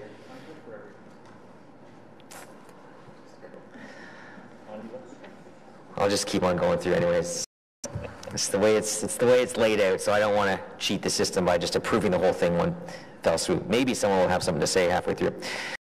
You didn't think of before, who knows? Number 3, solid waste services as follows: user fees, page 12 to 13, and operating resource requirements, page 11. Carried. Carried. Number 4, forestry services as follows: user fees, page 15, operating resource requirement, page 14. Carried. And 5, standing committee on environmental protection, water and waste management capital budget, page 16. Carried. Carried. So that whole thing is carried on the tax-supported draft operating capital budget. On to the rate budget, which was already amended earlier by a technical motion.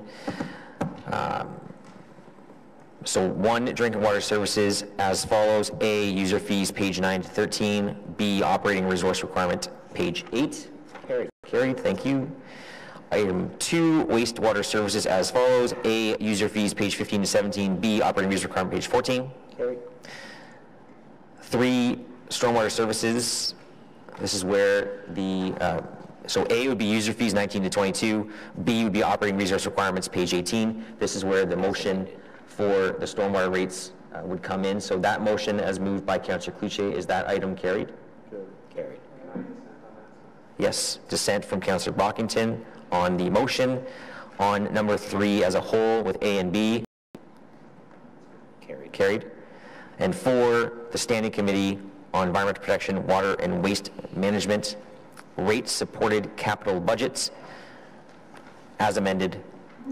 Is that carried? Carried. Carried. So we're good? So the whole budget's approved. Fantastic. All right. So we'll move on to item 6, which was, oh, sorry, and this is the dividend motion. Sorry. There's also a motion from Councillor Eglai move forward on the hydro dividend, which would look to contribute, to put any sort of surplus from the hydro dividend toward energy evolution and renewable sort of energy projects within our committee's mandate for this term of council. Is that item carried? Carried. Carried, thank you. All right, so that's it for item 4.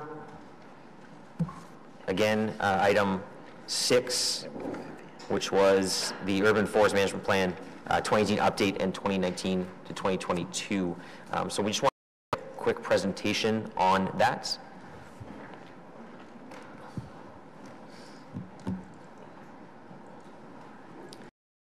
We have Lila Gibbons and Martha Copestick here to present to us on that item. This was, again, this was a report that was asked for from the previous term of council. And instead of just jamming it into the IPDs, I figured we'd actually, get a presentation. Oh, and Geraldine Wildman's joining as well. Hello,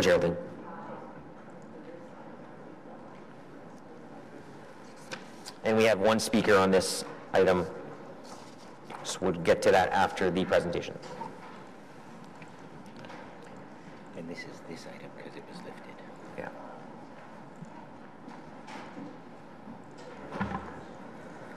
All right, thank you so much. My name is Martha Copestake. I'm a forester in the Natural Systems and Rural Affairs Group of Planning, Infrastructure, and Economic Development. So in June 2017, Council approved Ottawa's first urban forest management plan, and at that time, staff were directed to report back to the new committee and council on the implementation of the plan and next steps in Q1 2019. So here we are. We've prepared a memo in IPD, as Councillor Moffat indicated, and this short presentation will just summarize the memo before you. Okay, so putting down roots for the future is Ottawa's 20-year strategic urban forest management plan. It shapes the management of Ottawa's urban forest from 2018 to 2037. The plan includes 26 recommendations, basically our action plan moving forward, to be implemented within the first 8 years of the plan. The plan provides guidance to achieve urban forest sustainability in Ottawa, and it supports the community's commitment to a continued and improved stewardship of our urban forest. The UFMP will be implemented jointly by the Natural Systems and Rural Affairs Group in PIDE and the Forest Management Unit in Public Works. So we've begun on the UFMP recommendations. We're now about 1 year in, and I'll briefly go over what we've been working on. So we're currently doing a comprehensive review of the tree bylaws. That includes the Urban Tree Conservation Bylaw for privately owned trees and the Municipal Trees and Natural Areas Protection Bylaw for city-owned trees. This project will also include, or does also include, investigating the applicability of a heritage tree bylaw or a heritage tree program for Ottawa, also developing citywide tree compensation guidelines, and formalizing incentives for tree conservation. Moving forward, staff in forestry have just completed a maintenance strategy for city-owned woodlots and forested areas. So this is our forested areas maintenance strategy. We're also working on an urban forest canopy cover study, which we're doing in partnership with the NCC and the City of Gatineau. And the first phase of this project will soon be complete. It will actually be presented in April at the NCC Capital Urbanism Lab at an event there. We've also completed the guidelines to implement the city's new significant woodlands policies, and these guidelines will be going to Planning Committee on February 28th. Staff have been working also on improving the process for the city assumption of trees in new developments. So this basically will ensure that newly planted trees in new subdivisions are added into the city's tree inventory in a more timely manner, and therefore become a part of the city's tree maintenance program in a more timely manner. And finally, we're also doing work on expanding awareness about the value of the urban forest internally through outreach and engagement. So moving forward, along with completing the projects that I just described, these are some of the items that are forecasted for our near-term work plan. So the first one, establish internal and external urban forestry working groups to facilitate communication on urban forestry issues. Develop a forest inventory collection and maintenance plan. Expand urban forest stewardship and develop an outreach and engagement strategy on stewardship. Developing new and updating existing guidelines for tree planting. So this will include specific guidelines for tree planting in existing urban conditions, tree planting in hardscape scenarios, and also tree planting in greenfield areas. So there you go. That was pretty quick, but that's our update for now. Thank you. Great. No, appreciate you taking the time to provide that update for us. So we actually have two delegations now. We're going to move forward with that first. So Jennifer Humphreys, if you'd like to come forward, please.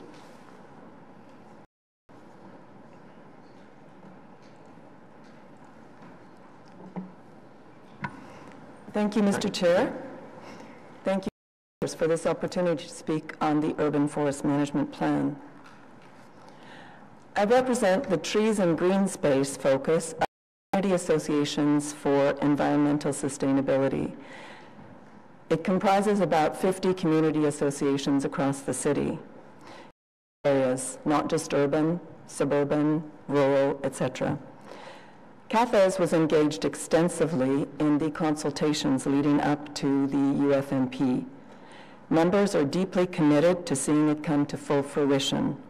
Much of the work of the UFMP is in the first 4 years, reflecting our wish and that of the city to plan now to ensure a strong and expansive tree canopy for the next generation.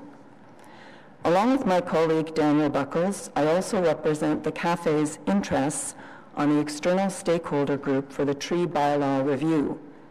In this capacity, Daniel and I recently participated in meetings with senior staff, including Stephen Willis and 2 city councillors. We were impressed by their dedication and openness. But, like our colleagues at Ecology Ottawa, CAFE's members are concerned that the UFMP is at risk.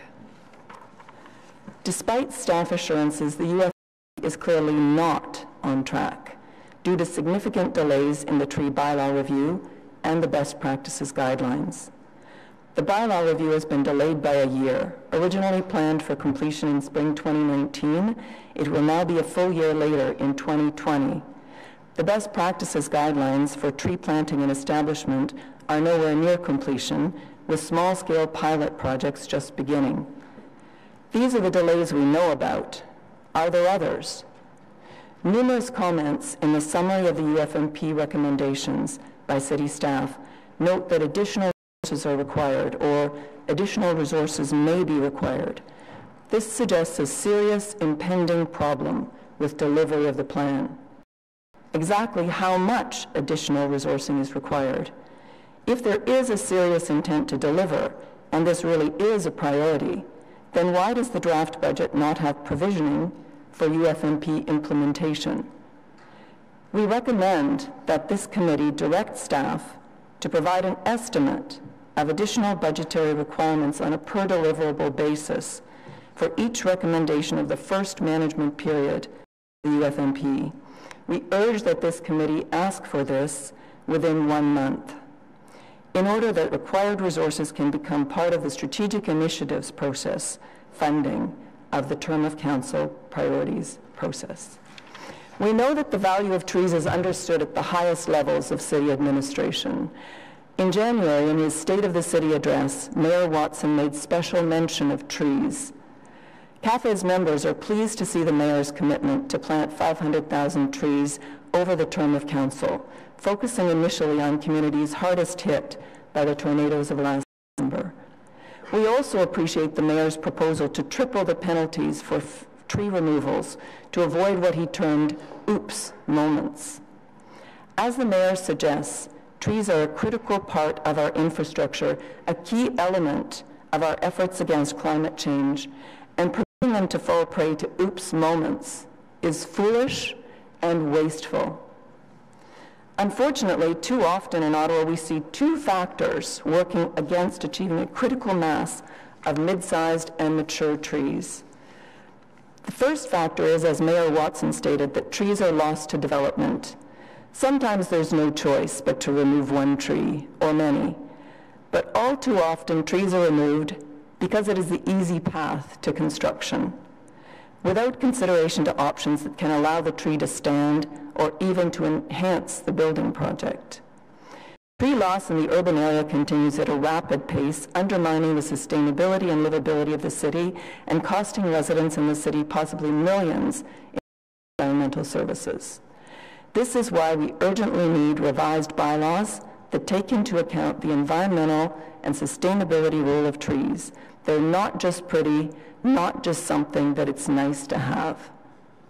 The second factor is poor planting and establishment practices. We desperately need best practice planting guidelines. In planting the 500,000 saplings, we're making a substantial investment. That investment will yield huge returns, but only if we do it right to ensure the survival of those trees. We're in a climate change emergency, and we need to take emergency measures. The longer the review takes, the more mature trees are going to be lost that could have been protected under revised bylaws. Therefore, on behalf of CAFES, I urge you to provide additional resources to UFMP implementation in the order of $100,000 to support at least 1 new staff position this year. This position should be assigned to assist in accelerating the bylaw review process and moving forward urgently the development of best practice planting and establishment guidelines. Lastly, we are concerned that the update document proposes to next update this committee and the public on process in 2022. That is 3 years from now. We ask that this committee direct staff to provide annual updates so that you can ensure that the implementation of the UFMP really is on track. We also urge that implementation updates be provided as items for discussion and subject to comment from public delegations by active citizenry. In our view, providing documents and reports as information previously distributed is not good practice from the point of view of transparency and public accountability. All right, I'm going to have to ask you, I thought you were wrapping up about a minute ago, so you're about 6 Thank you. minutes. I just wanted to thank you for the time. Appreciate the opportunity to speak on behalf of CAFES. All right, no worries. Any questions for the delegation? Councilor Menard? Just very quickly, thanks very much, Chair. We've met on this issue and had a good opportunity to have a discussion. You're asking for $100,000 to fund at least the one FTE to start to implement this. That seems very reasonable to me. I think in the past you've made some suggestions about where that could come from. Things like, charging more for taking trees down in terms of the permitting system. Are there ideas that you have in terms of where that funding could come from? Well, that's a really good place to start. The mayor has suggested tripling compensation fees when tree removals are done without authorization and so on. There is provision in the current bylaw to add fees up a notch, maybe not triple. I think that consideration and my colleagues from the staff, and I want to reiterate that the staff are us and committed and are working really hard. There just isn't enough of them. There just aren't enough people doing this. So I think that there is a provision there within, and if the current bylaws could be more stringently enforced, in the UFMP there's a talk about boots on the ground. We don't have the boots on the ground. Did you know that, for example, if someone spots a neighbor or a developer cutting down a tree and it's a weekend and the general manager is not available to come over and issue a requirement, you stop now, it doesn't happen. There's just not enough people to go out and do those things. All right, thank you very much. Thank you for your time. Our next speaker, many of us have seen him here before, Jason Garlow with Hidden Harvest, Ottawa.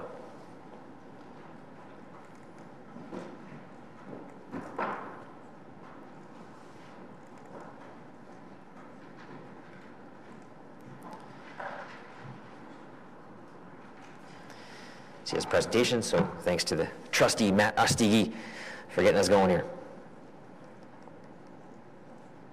The very unheralded Matt Ostigi. That's why I wanted to make sure I mentioned his name.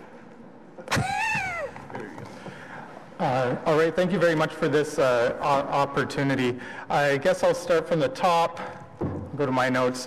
So Hidden Harvest is a project of Tides Canada's shared platform, and our mission is that we want to live in a food tree-friendly city where everyone is empowered to access, share, and make full use of the fruit and nuts growing in plain sight. We're here today to speak to the importance of providing the resources required to achieve the recommendations of the Urban Forest Management Plan. City staff and stakeholders such as us have invested a lot of time, thought, and resources towards developing these recommendations and actions.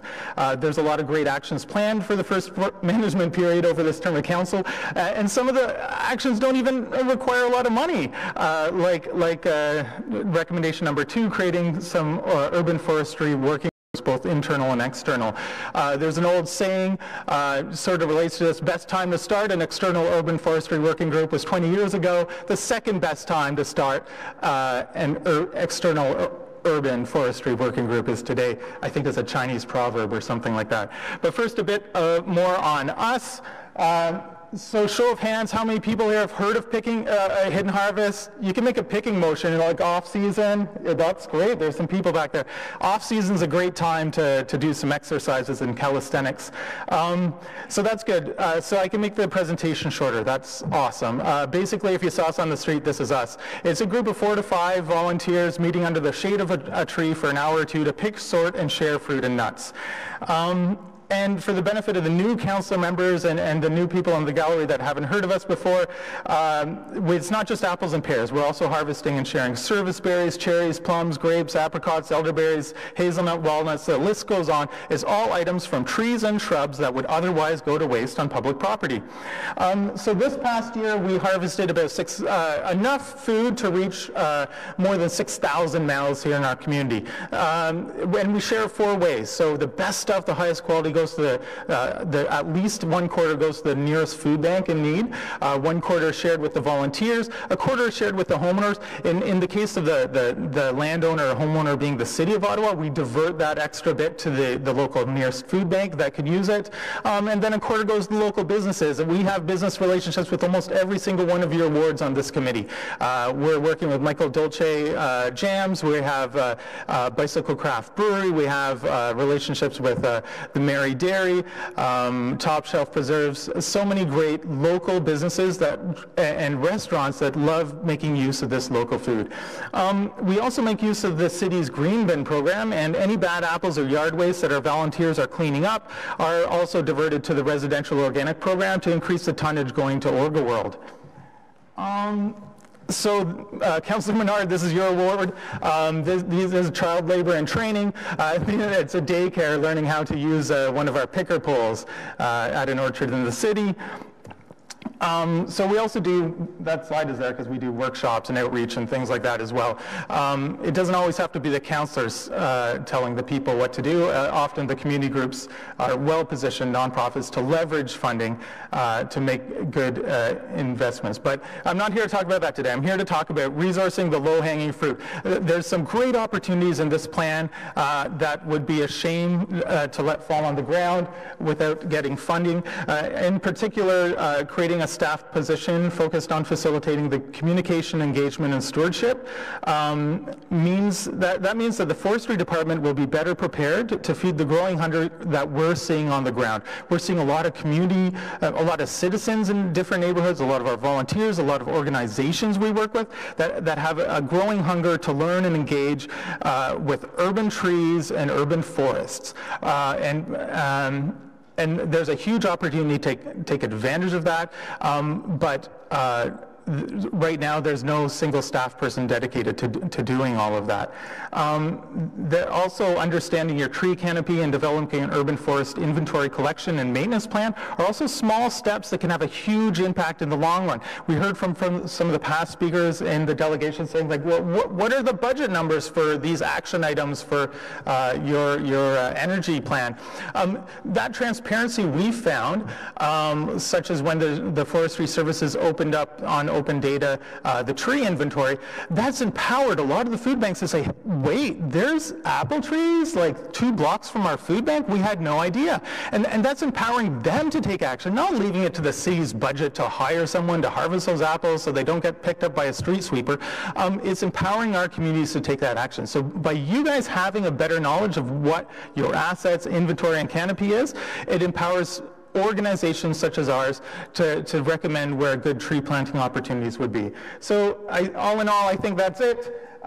We'd like to thank Forestry Services and the work of other staff and stakeholders for the tremendous effort, tremendous effort, I didn't read that properly, they put into this plan, and we're really rooting for all these actions to get off the ground sooner rather than later, and with the full support of this committee. Thank you very much. Thank you. I think the real takeaway is that Councillor Menard permits child labor in his ward. I'm quite disgusted by this. All right, thank you. Is there any questions for the delegation? Oh, thank you. I appreciate you're always enthusiastic when you come. Previously, I think you've come to Transportation Committee. Has it been? You've been to some committees before, I can't remember. But it's very much appreciated. I'm not on CPS, so I have no idea. I didn't see him there. All right. Any questions for staff on this item? Councillor, yes, unless you have a question for me. Councillor Aguilar? So I'll start with the simple one. What's a heritage tree? What's the definition of a heritage tree? You talked about creating a designation, so what would that mean? So that's what we need to determine for Ottawa. So there are several other municipalities. We actually have somebody doing some research right now for us on various aspects of this, but one of them is on heritage bylaws, heritage programs in other municipalities. So we have to determine that for Ottawa. So that's what we'll be doing as a part of this bylaw review project. Okay. And one of your slides spoke to an external working group that's as a future project. So my understanding is you already sort of had that in place. So I'm a little confused by that. Yeah, through you, Chair. So basically one of the recommendations of the Urban Forest Management Plan was to create sort of a permanent set of working groups, so an internal and external urban forestry working group that we sort of engage with on a regular basis over time. Currently, because we've been using our time to work on the the tree bylaw review, and the tree bylaw review does have an internal and external sort of stakeholder group as a part of that. So we've been focusing our time on working with them, and will be moving forward. And then the next step would be to create these more permanent working groups that we use to consult with and engage with future over time. Okay, thanks for clarifying, because I know you've been out in the community, you've been in my community certainly, and have had participation from the Glens, for example, so I was a little confused when you said that was a future project. So we've heard a lot about funding and staffing. So I see in front of me 3 very capable staff. I've worked with each and every one of you on a variety of projects. So, and I understand you all have other responsibilities within your portfolios, but can you sort of break down quickly what it is that you do, if you know what I mean? So again, we're hearing that we need extra staff, so if we're going to talk about that or even contemplate that, I think we need to understand exactly what it is you do and whether you feel there are any gaps that need to be filled. Chair, through you, thank you for your question. Right now we do have Martha, who works full-time primarily on the Urban Forestry Management Plan in my group, and I'll leave it to Lila to talk about her pieces a little bit further. What I would like to caution is I'm not sure that an additional staff person on the urban forestry on the bylaws per se would significantly speed things. There's still a process that we're dealing with here. So we're working on internal conversations. We're still ideating. We're working with industry. We have stakeholder groups. There's a positions paper that's going to be coming forward very shortly. So there are a bunch of things that need to happen, regardless of whether or not we have Martha or an additional person. And what we have done is we've supplemented Martha where she requires some support. So as indicated, we are looking at best practices. We want the best thinking available. We're going to put a little bit of money behind that to help supplement us so that we're saying the right things. I'm not saying that we don't need additional resources, but I'm going to turn it over to Lila where she has some additional priorities where I think we could benefit from those resources. Thank you. Great, thank you, Geraldine. Through the chair, so we work closely, so Public Works Environmental Services Forestry Management works closely with our partners in planning on this program. The first management period of the Urban Forest Management Plan requires a lot of one-time funding in order to complete things like the city's tree inventory, development of a tree planting prioritization tool, and the completion of a tree manual. So this doesn't ask for an increase in our operating budgets. It is one-time funding. As Ms. Humphreys has also mentioned earlier, there are some resource requirements that will be coming forward. We're looking at 2 FTEs for education outreach and another one for, one for education outreach and another for management of tree inventory and the master data. This will be coming forward later this year. We'll be coming forward to Council with a budget plan for Council, and we're hoping that Council will see this through their priority process. So just a couple of quick follow-ups. So the 2 additional FTEs that you're going to come forward with a little bit later, when do you anticipate they would be starting? would prefer that they start as soon as possible, but as we go through can't forget the fact that we are working through a number of programs in the Urban Forest Management Plan. These pieces will assist to lay the foundations. If we get them this year, it's a benefit. We're trying to look in our own resources, how we can create temporary FTEs in order to accommodate that portion this year. But again, it'll be coming through later and through, hopefully, to be considered through council priorities. So a 2020 ask. So are you concerned that if it's not in the budget that we just approved today, that there'd be a difficulty in getting wanted to get someone going even on a temporary basis this year? We're doing a clean, we're going through each of our budget lines quite extensively to see if there is some additional funding from ongoing projects and initiatives that we can maybe divert this year in order to assist.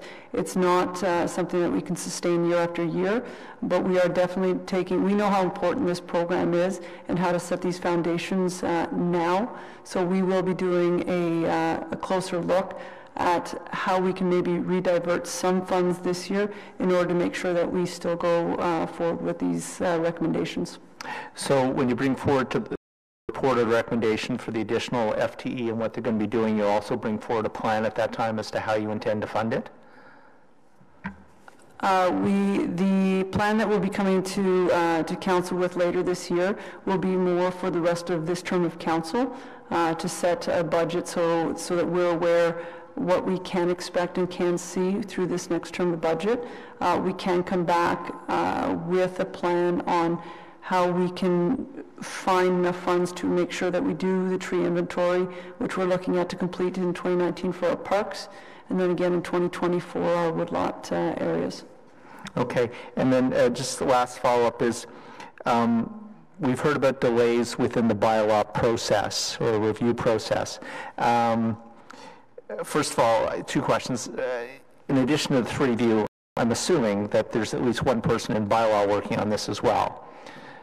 From an operational perspective, or no?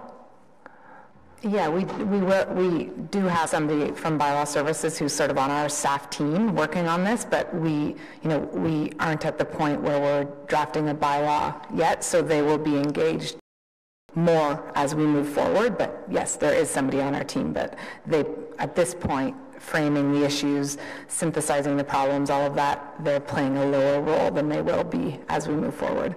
And in your collective opinion, is there anything that this committee can do, either by way of motion or direction, to deal with, I forget exactly how you put it, operational issues or procedural? Is there anything we can do, anything we can direct, anything we can move that will help push this process forward? I think we're at the point now where we're doing well. We're moving things forward. We have a good plan in place. The timeline for the tree bylaw review is such that we will be completing it within this year. And so by the end of 2019, staff will have our recommendations in place, and then we will be basically putting everything together, putting it into a report form, making our recommendations coming to this committee, so coming to you very early next year. And at this point, I think we're in a good place moving forward. As Geraldine mentioned and I mentioned earlier, we have somebody as a consultant doing some background work for us as we do more of the developing of our issues and positions paper, which is coming out to our stakeholders in probably June. So I guess the answer is that we're in a good place now to move things forward. Okay, thank you for that. Thank you very much, Councillor Egwin. Councillor McKinney. Thank you, Chair. So I do want to recognize how hard staff work, and this has been, the UFMP on the whole, I wholly supported it, and I know that staff do everything that they can, but you don't have the resources you need. We're at least a year behind on a tree bylaw review.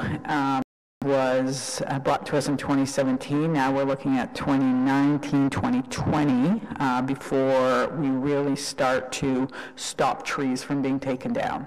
And that's the crux of it, right? Because, so in my ward, which is the downtown ward, and if you look out there, there aren't many trees, and at least once a week, at least once a week. And I've started to compile them, actually. I get an email either from staff, from a developer, from a contractor, with a really good reason why a tree or several trees have to come down in the downtown. And it's always, to them, a very good reason. We're building a new library, we're realigning Albert Street, and staff have recommended that 2 wonderful rows of trees come down on Albert Street that are about 15 years mature now. It happens all the time. I like bike lanes. I think that cycling infrastructure, I think sidewalks are really great. I think affordable housing is like key to a healthy city, but breathing is the most important thing.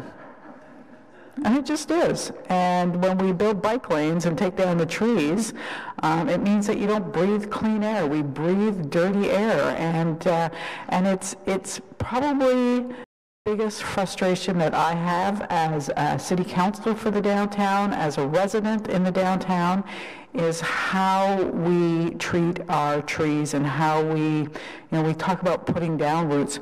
For me, it's about saving the roots. It's about saving what we have and ensuring that there are real, true consequences to pulling down trees. So when I look at this, again, recognizing that staff, the staff that we have do the best job that they with the resources we give you, but it's our responsibility as council and as councillors to give you the resources you need, and we have not done that. We have not done that because we passed this in 2017, it's now 2019, it'll be 2020 before we actually start taking any real action towards saving trees.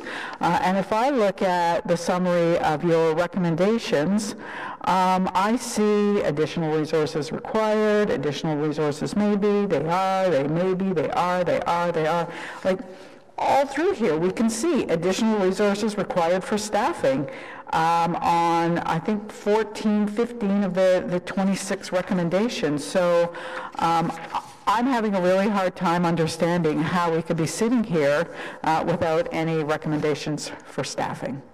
So going into I'm not going to do it today because it would be doing it on the fly and it would be doing it under nothing but frustration.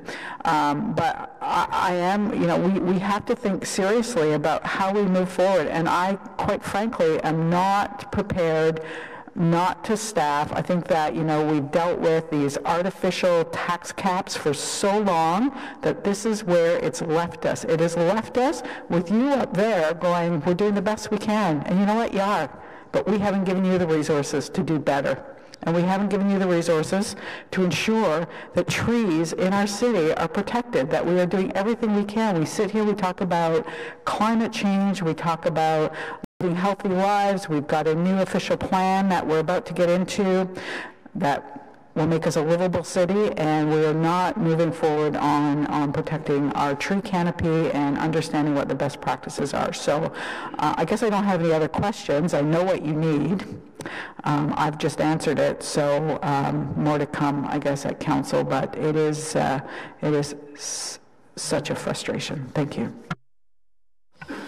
So discussing breathing at this committee is actually out of order. That's actually for Ottawa Public Health.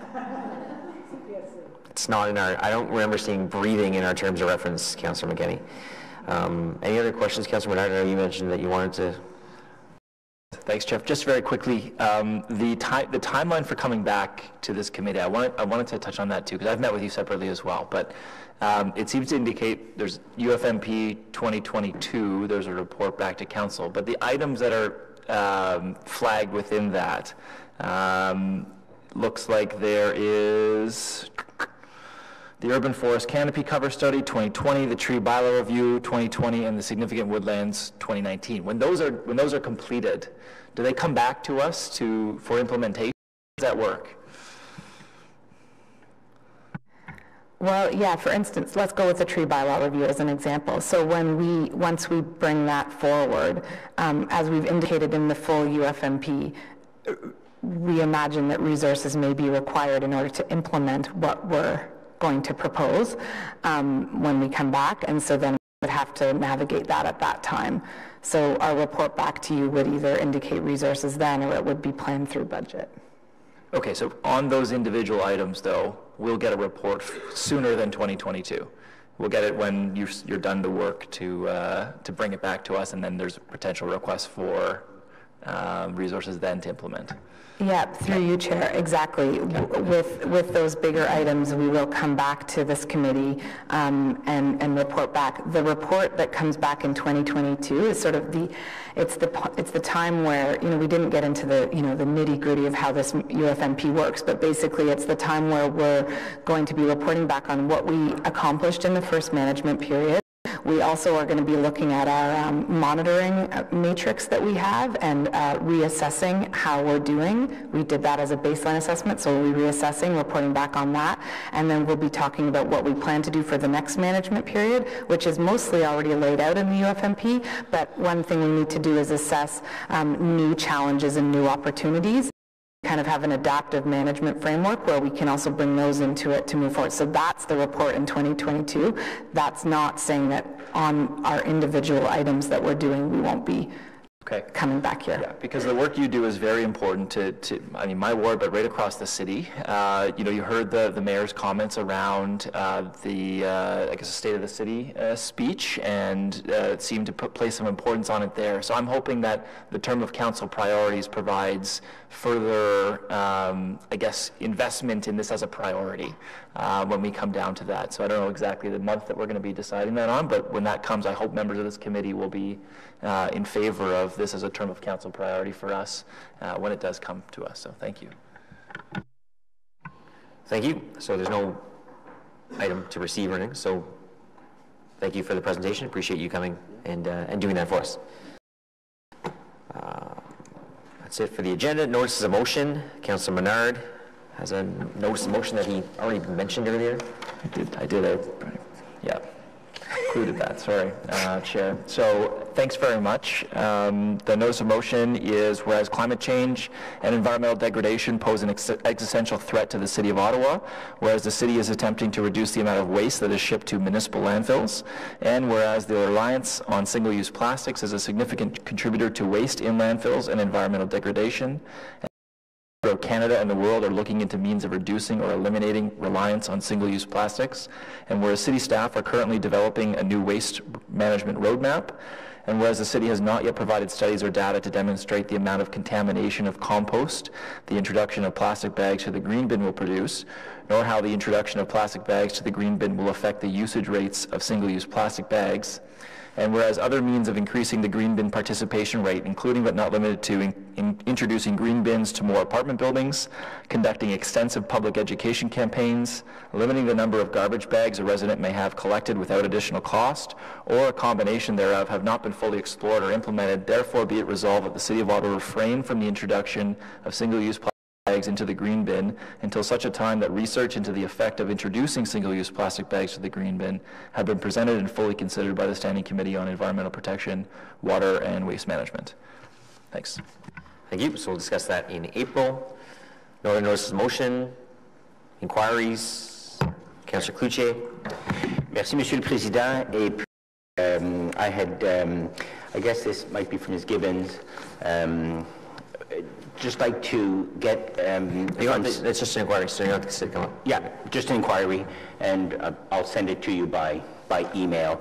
With respect to, in the hope that spring will come, and the amount of snow that we've received, just want to get an assessment by staff of the flooding risk in the urban area and the rural area, and what staff can do now to mitigate, what we can ask our residents to do now to mitigate that risk, and information on further action in the spring, and if there's any educational material that is available for our residents so that fast thaw, that we could reduce the risk of flooding in our homes.